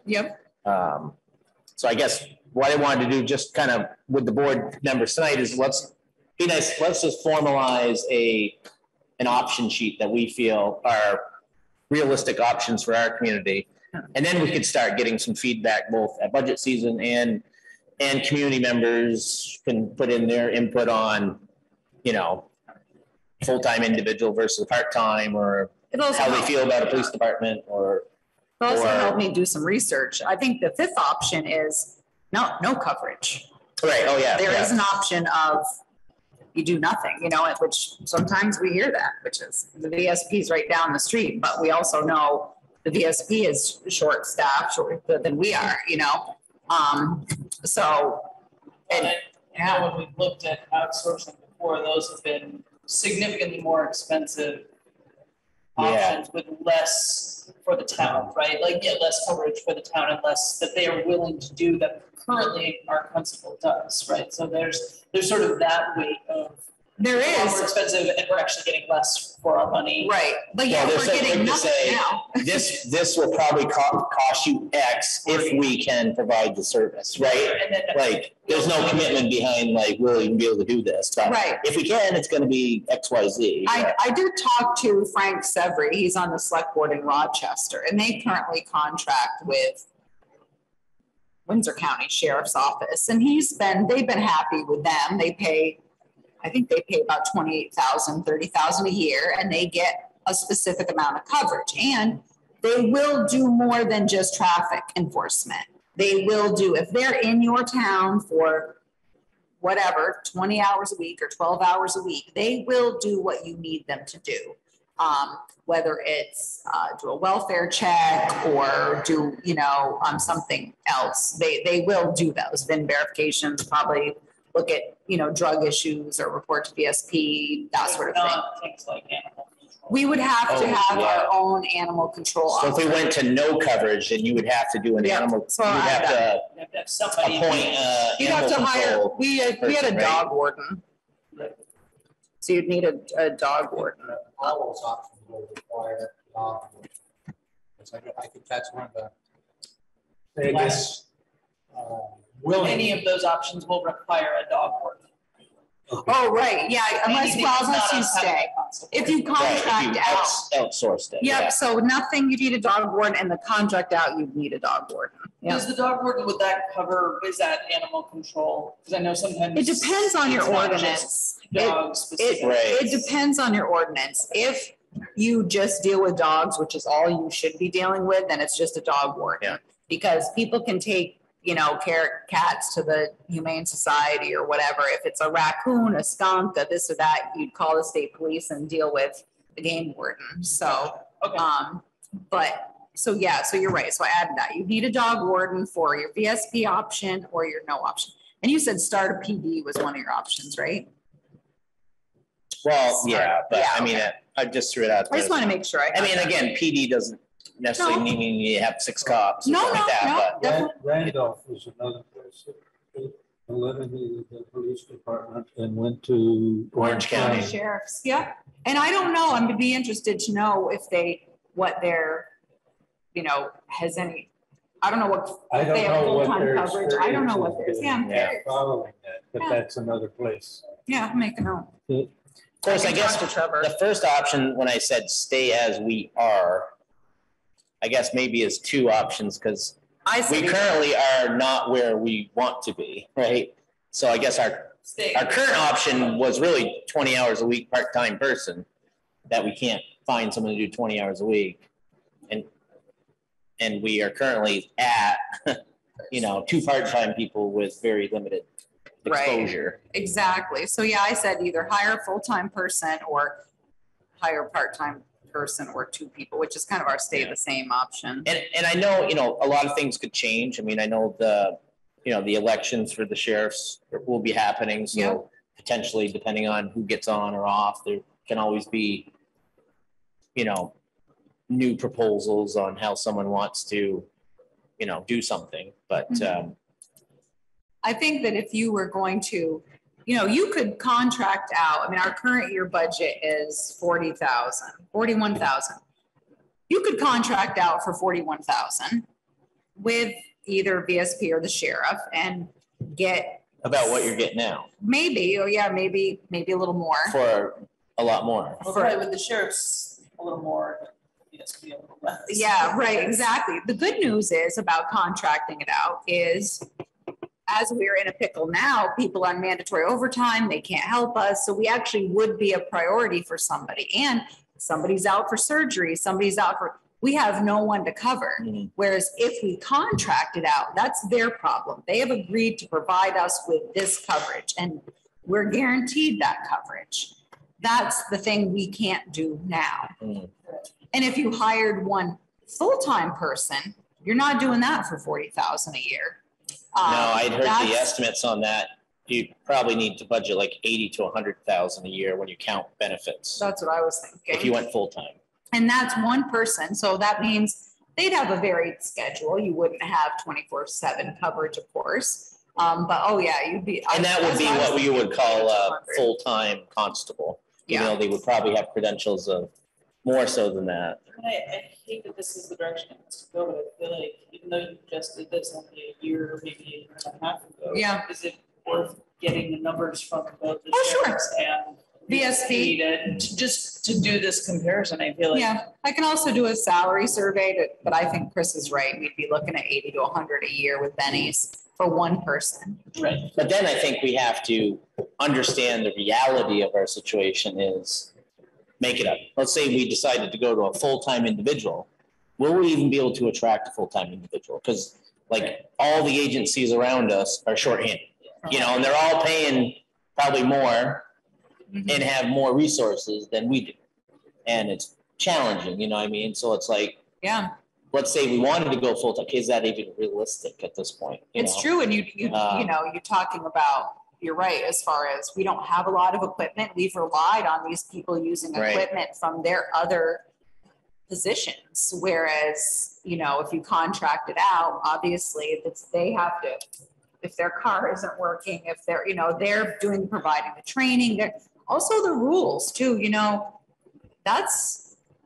police are tricky business in the sense that, a lot of things can go wrong quickly and it's a lot of liability for the town, where if you are contracting that out, then that entity is the one responsible for use of force policies and making sure that everything is current and that person all the trainings. And it's up to date on their standards. I mean, my personal preference is that would be that we contract it out, because all of those things that are beyond our purview to figure out, are they the most up to date on this? Do they understand Are they being paid competitively? Right. Are they getting the proper community policing training that we need them to have? If they come from a bigger agency like the VSP or the sheriff's office, they're getting that training because, you know, they're in a larger group than us trying to, you know, to figure. So we that had out. the 5 option. Yep. We're currently in a situation where we say we can't find anybody part-time.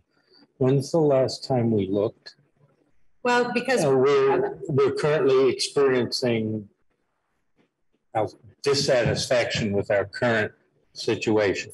only hours, yes. Well, we're not getting what we had hoped to receive Exactly. for the dollars available.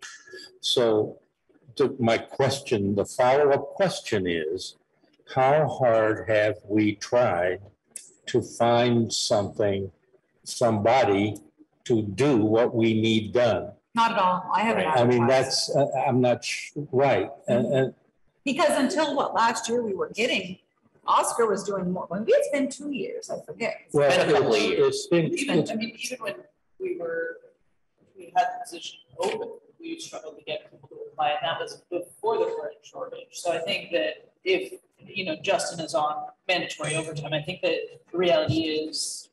you may be absolutely right. I Right, just but want, he's right. I want to Right, no, raise it's a the reasonable question. point. We haven't actually looked, but we also, you know, having the finger on the pulse of what's happening around the state, have a good idea that it's not as likely. It doesn't mean it's not impossible.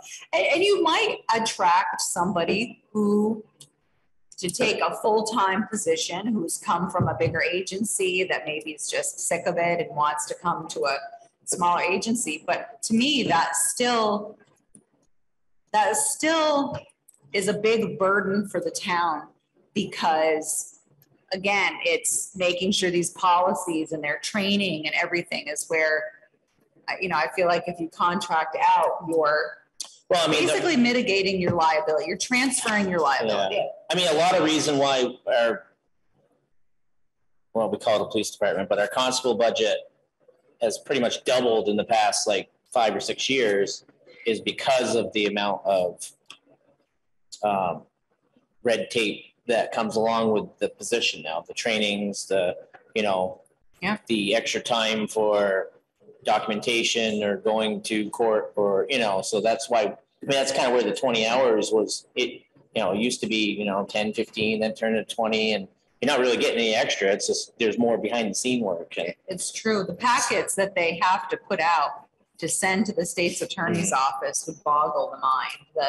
I've seen it, and it's. So options wise, because I just want to, then we can say, here's the options the select board's looking at, and then we can get some community buy-in. So safe to say that option 1, which is, stay as we are, which is a combination of, we really want 20 hours, but we're really not finding the right fits for the hours. So, and that might open up the discussion, like Gene said, is maybe it's time that we sit down with our 2 constables and say, if you can't give us the 20 hours, we're going to have to open the position up to see what may be out there, right? Does that kind of sound like Gene?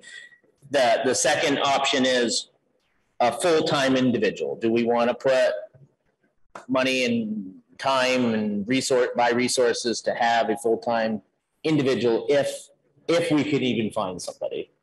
The third one, we had PD. I mean, do we feel at this point with the board that that's an option, or do we feel that that's kind of a lost option that we should just cross off? Option. Yeah. So maybe we just cross that one off the list. That sound? And then, There you go. and then outside source, so sheriffs or Vermont State Police or something else, that we'll leave that alone. And then 5, no coverage / animal control. You just cross your fingers and hope for the best. Heck,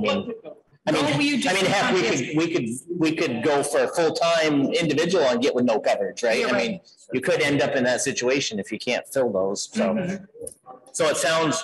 So do you? Those 4 options. Do we have any other options that we can think of that? Do you want to leave no coverage as an option, like just calling it a day and tell people they're going to take a gamble with the state police, or do you want to leave that as an option?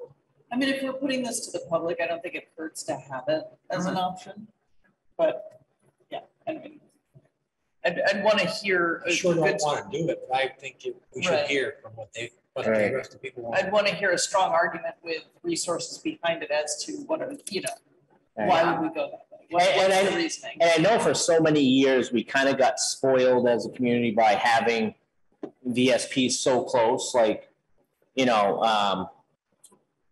used to have one or two, troopers that lived right in our immediate area, so we always kind of got that double coverage And and, their cruisers parked. Yeah. Nice strategic spots. and now we don't have that, plus the VSP is shorthanded, so they don't come through as much as they do now, because they're out doing their own stuff, and so we could, because I guess the next meeting, what I'd like to do is open up the options and start exploring them, so get some feedback on, we can start doing some homework on just having the discussion. We're not going to vote on anything, but just how would that look if we went with option 1, 2, or 4, or 5 Okay, that we have now, down here? I will have to admit that I was reading here. Did you have an option where we were going to have our own police department? We did, yeah, So, but we just drew a line through it. okay, because if you're going to do that, you and I have had the conversation about other employees in town that are doing stuff that that's not their job. Right. And running a police department is not your job or your job. Right. You already have jobs. Yeah. So I. No, and as that's someone not who's in the running overseen part a of it. police department, I would write my resignation so fast. And I don't want to say the only thing, Good thing it's. Yeah, it's. I don't want to use the words the only thing that's good for, but a community of our size, from what I've gathered for information, one of the greater benefits that you can have by being a police department is sometimes the grants and other monies that are out there Sure. to attach to that. So You can get cops grants. You can yeah, get there's a lot of equipment different grants. grants that you can get out there. Cops grants where they pay for a year and then you have to keep them retained for so many years, and each year your, cost of that goes up. And, I just would like to say that my pitch here on options 2 or 3, which is hire full-time or stay as we are. My experience is that Bethel has been very lucky because we do rely on these people being trained and properly trained, and we're not constantly reviewing policies to update, to make sure that our policies are up to date. And I think that certainly as a municipality, one of our responsibilities is liability, and by contracting out, transferring that liability to someone else is something that shouldn't be taken lightly. Yes, it's going to cost you more money because you're only going to get, instead of 20 hours, maybe you're going to get less, but you have one incident. And, it's a lot, it's a lot for your community, and it's a lot, not that Justin and Oscar aren't wonderful people, because they are, but situations happen. And, yeah, it's something that I think that needs to be weighted a bit more heavily than just it's about the money. So we'll get those options out there. Yep. And I'll do a little research. We can advertise those a little bit, and then we can just start breaking those down. Does anyone talk to Royalton, how they can handle 3 or 4 people? They get a lot of grants. So just like we were talking about, because they're a police department, they get a lot of grants to go patrol the interstate and other places like that, so they can spend time They do. in those areas. And That's kind of one of those benefits that I was talking about. By having a police department, you can qualify for a lot of these pieces. Not feel a thing, but is there any way that everybody's talking about regionalizing things? Working with Royalton and Rochester, I don't know how it would all work out, but have a regional Sure. police department with 6 or 7 guys that, okay, Royalton's got a major oops, so they could take all of them there for that afternoon or whatever, but you got one person that could. I know. It's something to talk to. I mean, I'd mentioned it to Oscar, and he'd had a conversation at one point with Loretta about maybe we don't contract with the VSP or the sheriff's office. We contract with Royalton, Because you're right, they can participate and click it or ticket and DUI stuff. And then they're being able to pay their people, you know, time and a half to do those certain patrols. And they can also get cops grants, they can get equipment grant. They do qualify for stuff that we don't.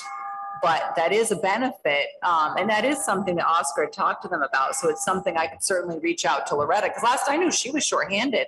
It was her and Oscar, and because Mark Preston was gone, I think someone else left. So I'm not sure who's left in Royalton besides Loretta and Oscar right now. I know one of the sheriffs that's running for Windsor County Sheriff, and one of his proposals that's not being done now is to do what you were talking about, Dave, where getting into the smaller communities, and maybe they make it up, one officer that patrols these two communities all the time.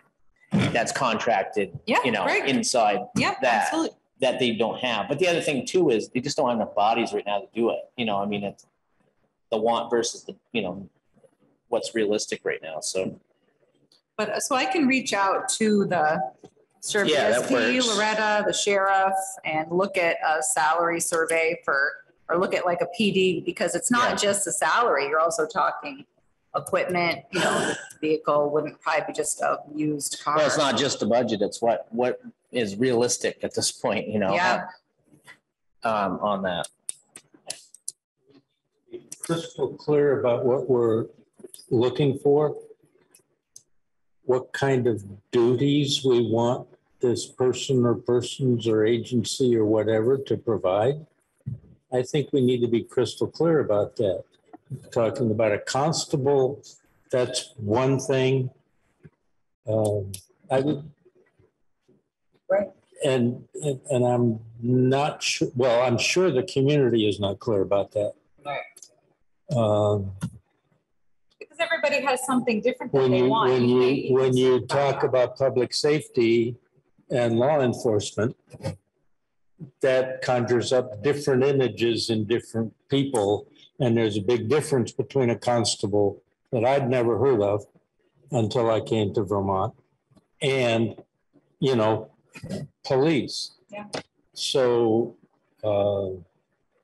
and it's clear from reading those responses again, that the community is not clear on that distinction. You know where the word cop came from, right? No. England. Oh. Constable on patrol.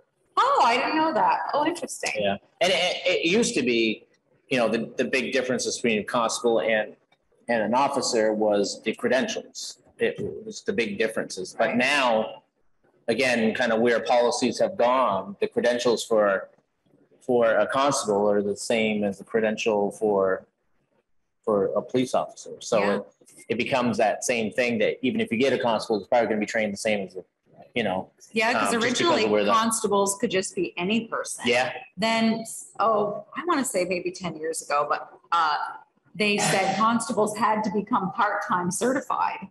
So they had a special program through the police academy to get these. If you were going to be a constable, you had to actually be law enforcement trained, which was a great idea because you had people running around being a constable that didn't have, you know, the training. So yes, we're lucky that both of our constables are, you know, 2 E's, which I think that's good when we start this path through talking this discussion is, you know, to revisit what we're looking for. And I think everybody wants something different. $40,000 a year worth of for traffic control.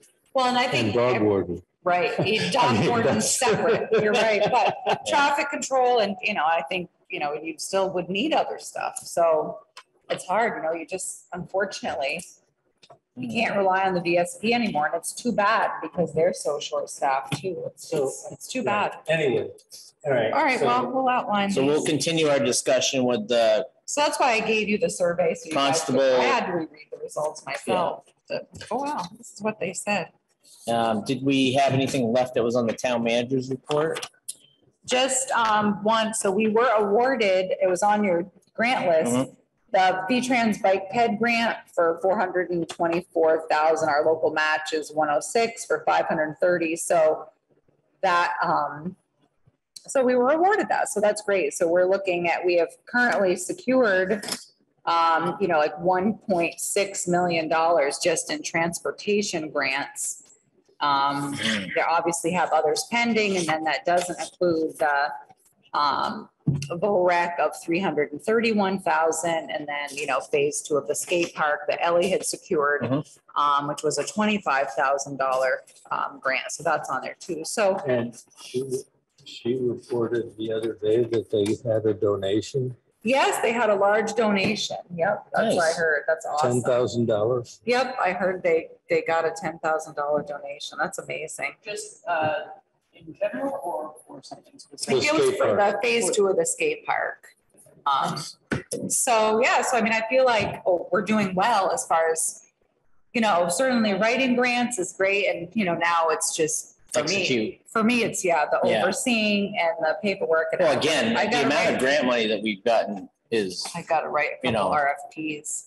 Well, I've been trying, and working with Two Rivers, Rita is awesome, and she's super helpful.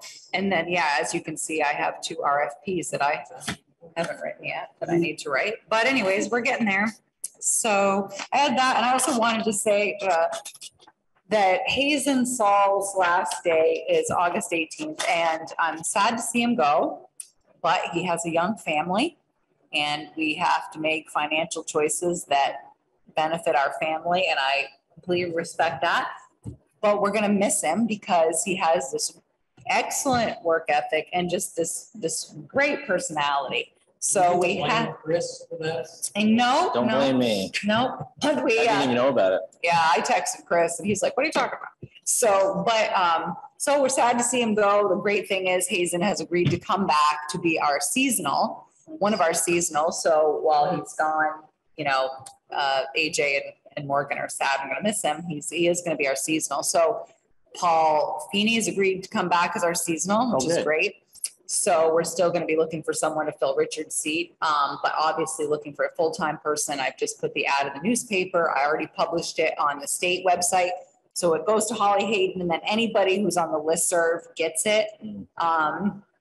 So Is we there any are, opportunities with the kid that's helping out Adam, no. on doing a winter maintenance or? I don't, I'd have to talk to Demi at South Yeah. Royalton because he does not have the CDL and he does Oh, Demi's gotcha. sidewalk plowing. Okay. And so we obviously, you know, it's going to cost us, you know, approximately $10,000, I guess, to get somebody a CDL. We had done that Yeah. before and the person, you know, moved on, didn't stay long. So Yeah, obviously it's we always a want gamble. to get somebody with a CDL, because if we're going to make that sort of a commitment, somebody's going to have to sign a contract that they're agreeing to stay or something. Or that they pay back money. Yeah. Somehow, I mean, I if continue we to can get- legally do that, but I don't know, I'd have to find out. But at least, and what we're saying, and Morgan and AJ are also saying, is the CDL, they can train them to be equipment operators, but you know, you need the right personality. We need someone who's positive, who's a team player, who, you know, just really has the ability to get along and learn, but somebody who has, you know, a CDL. So the ads are out, and we I know just love to hear the, from people. just the attention to detail that Adam, right? Is it Adam? The young guy hired Yeah. to mow. Yeah, he's nice, isn't he? That, I great? mean, just like, you know, wire brushing the steel and repainting the fences and stuff. I mean, just that little bit of attention to detail goes a very, very long way. Like, Yeah, he I've had has. so many compliments with just some of the things that normally didn't get done that have gotten done this year. Well, it's been good And- because of bringing somebody in separately, apart from Richard, who had water sewer duties. And so that compliment really goes to Richard. He has Yeah. overseen Adam. And, you know, a couple people brought up about the fence. I think it might have been Dave Aljagetti, because he was working at Babes, and said, hey, you know, this fence needs some work. And then we've done other stuff. And of course, Paul Valley has done some great work for us at the band shell and Peavine and the little pocket park. And we're going to get Adam to paint that. But it's been nice paying somebody without a CDL to do some of this work. And Yeah, I think it goes a long Richard ways. has done a great job overseeing him. And so I'm very thankful to Richard for doing that. But he's a nice, Adam is a nice young man. And All right. so no, that's it for me. Just wanted to tell you about the Hazen and awarding the grant. And select board meeting minutes from the 11th. We have any changes to that? Are we good to approve as written? I'm good. All right, Paul's moved it. Second. Okay, all in favor? Just giving Gina a chance Aye. to. All right, and other communications, there was quite a bit in our packet there, with other communications, the Ford Festival Committee was in there, Equity Inclusion Committee. There was something in there, I thought. Act 250 Energy spotlight, Committee, yep. Paul Valley's a volunteer spotlight, and these are preliminary year-end numbers because it's not over. So, we're still paying bills, which we will until the end of August. So this is where we sit preliminarily. I haven't made all the audit adjustments, but these were June, so far June 30 numbers. Nice, yep.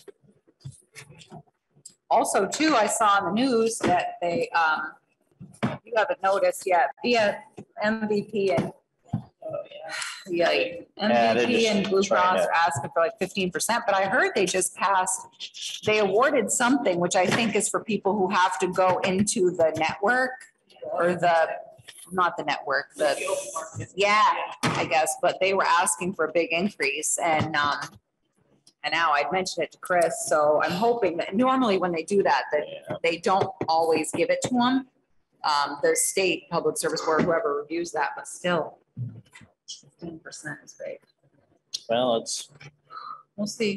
one of the continuing largest increases a year that a family is healthcare, so. I know.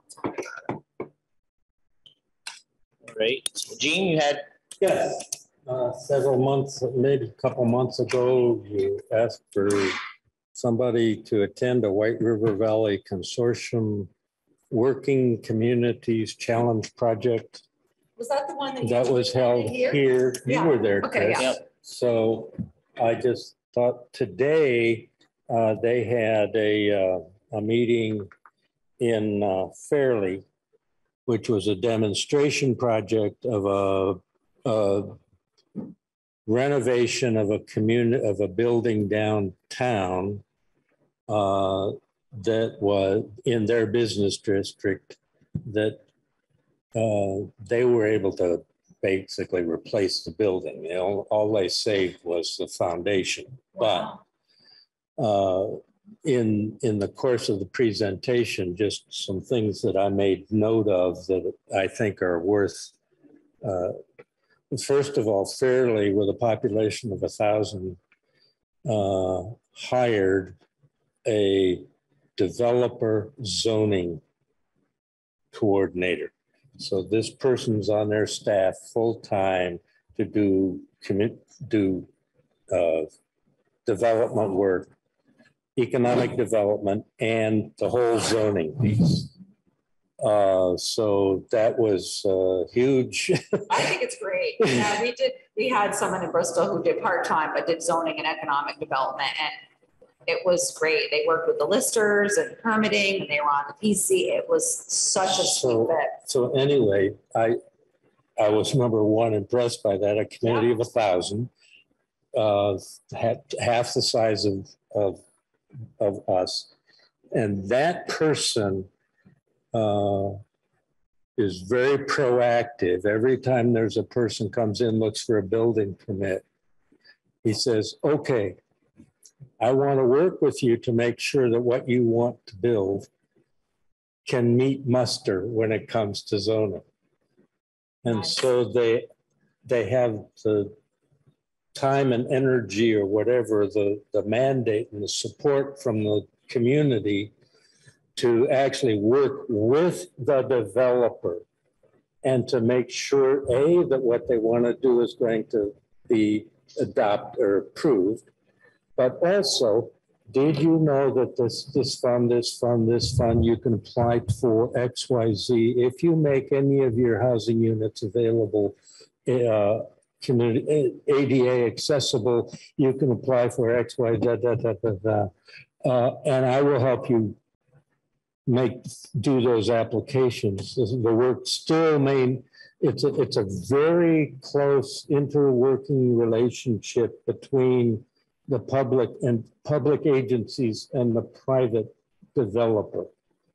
So that this particular piece is going to have a commercial retail front and then 7 units of residential units, so efficiency apartments. Nice. 2 one-bedroom apartments, 2 of them ADA accessible, and $1 million. And it's all possible because the community, in my opinion, had the foresight to have the staff to be able to work with, and it's brand new, but this is the first piece this young man has done of this scale. He has done property management and he owns some properties, but this is the first thing that he's really built from ground up. And so you have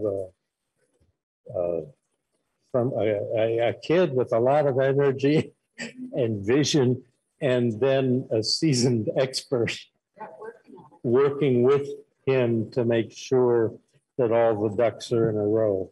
I was very, very impressed. The architecture, while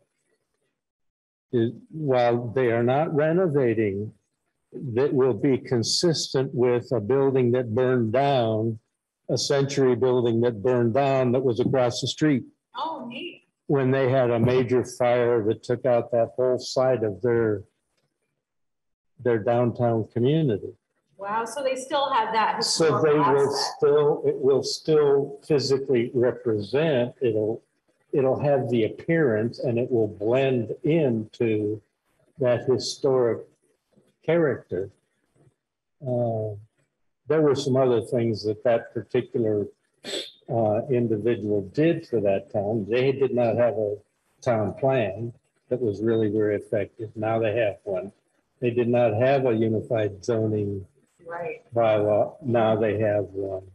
But so that those and he kept the emphasized over and over and over again. We have an asset that not every little community has. We have a water department and they don't have a sewer department. Mm-hmm. Well, we have water and sewer. Right. We do. I agree. I actually talked to somebody about this recently who I wasn't sure if they were going to be retiring for what they did. And I said, hey, do you need something, Julie? Oh, okay, thanks.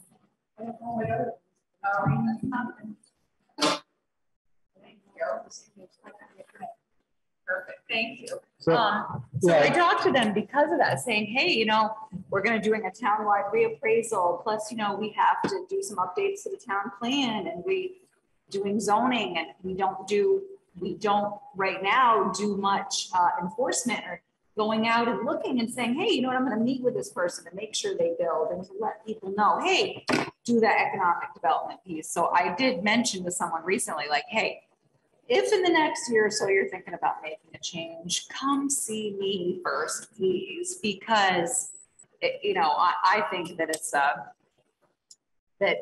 it's very important and that zoning and economic development can really go hand in hand, especially if you have someone who's well versed in it, who also can learn about what's out there and turn people on and get people to come to Bethel by saying, hey, Bethel has somebody who knows what they're doing and can help you find money to maybe achieve these goals. So I think that's great. I'm amazed that Fairleigh has done that. Fairleigh has done that. And I noticed in the ARPA thing, somebody suggested we need to hire an economic development. Yep. Energy committee is looking, seeking, and I suggested somebody with climate, but they're looking for somebody to be an energy guru that we might share with nearby communities. So it may be a person with multiple hats, because it's something that Chris had mentioned before, and I agree with him, is if we have somebody in the office who does these things, they're going to be familiar with the town plan and say, okay, these are the energy goals laid out in your town plan. How are we going to achieve them? Right. And it, so it's, so yeah, I think that's definitely something to think about. So I wanted to report that. Thank you. I think it was, from my perspective, a meeting well worth attending. And while they did not have the historic building designation that they needed to or chosen to comply with, they certainly had some things that, some pieces put together that amplified that public-private linkage, teamwork that I think we could learn a whole lot from. Nice. Well, thanks for going to Fairleigh. That's nice that you went out. Well, Chris Sargent was going, so I was able to. Oh, look, a ride. Oh, cool. So. All right, thanks, Gene. Anything else to come before the board? Okay, hearing none, just need a motion to adjourn. So. Second. All right. Good night. Thanks, everybody.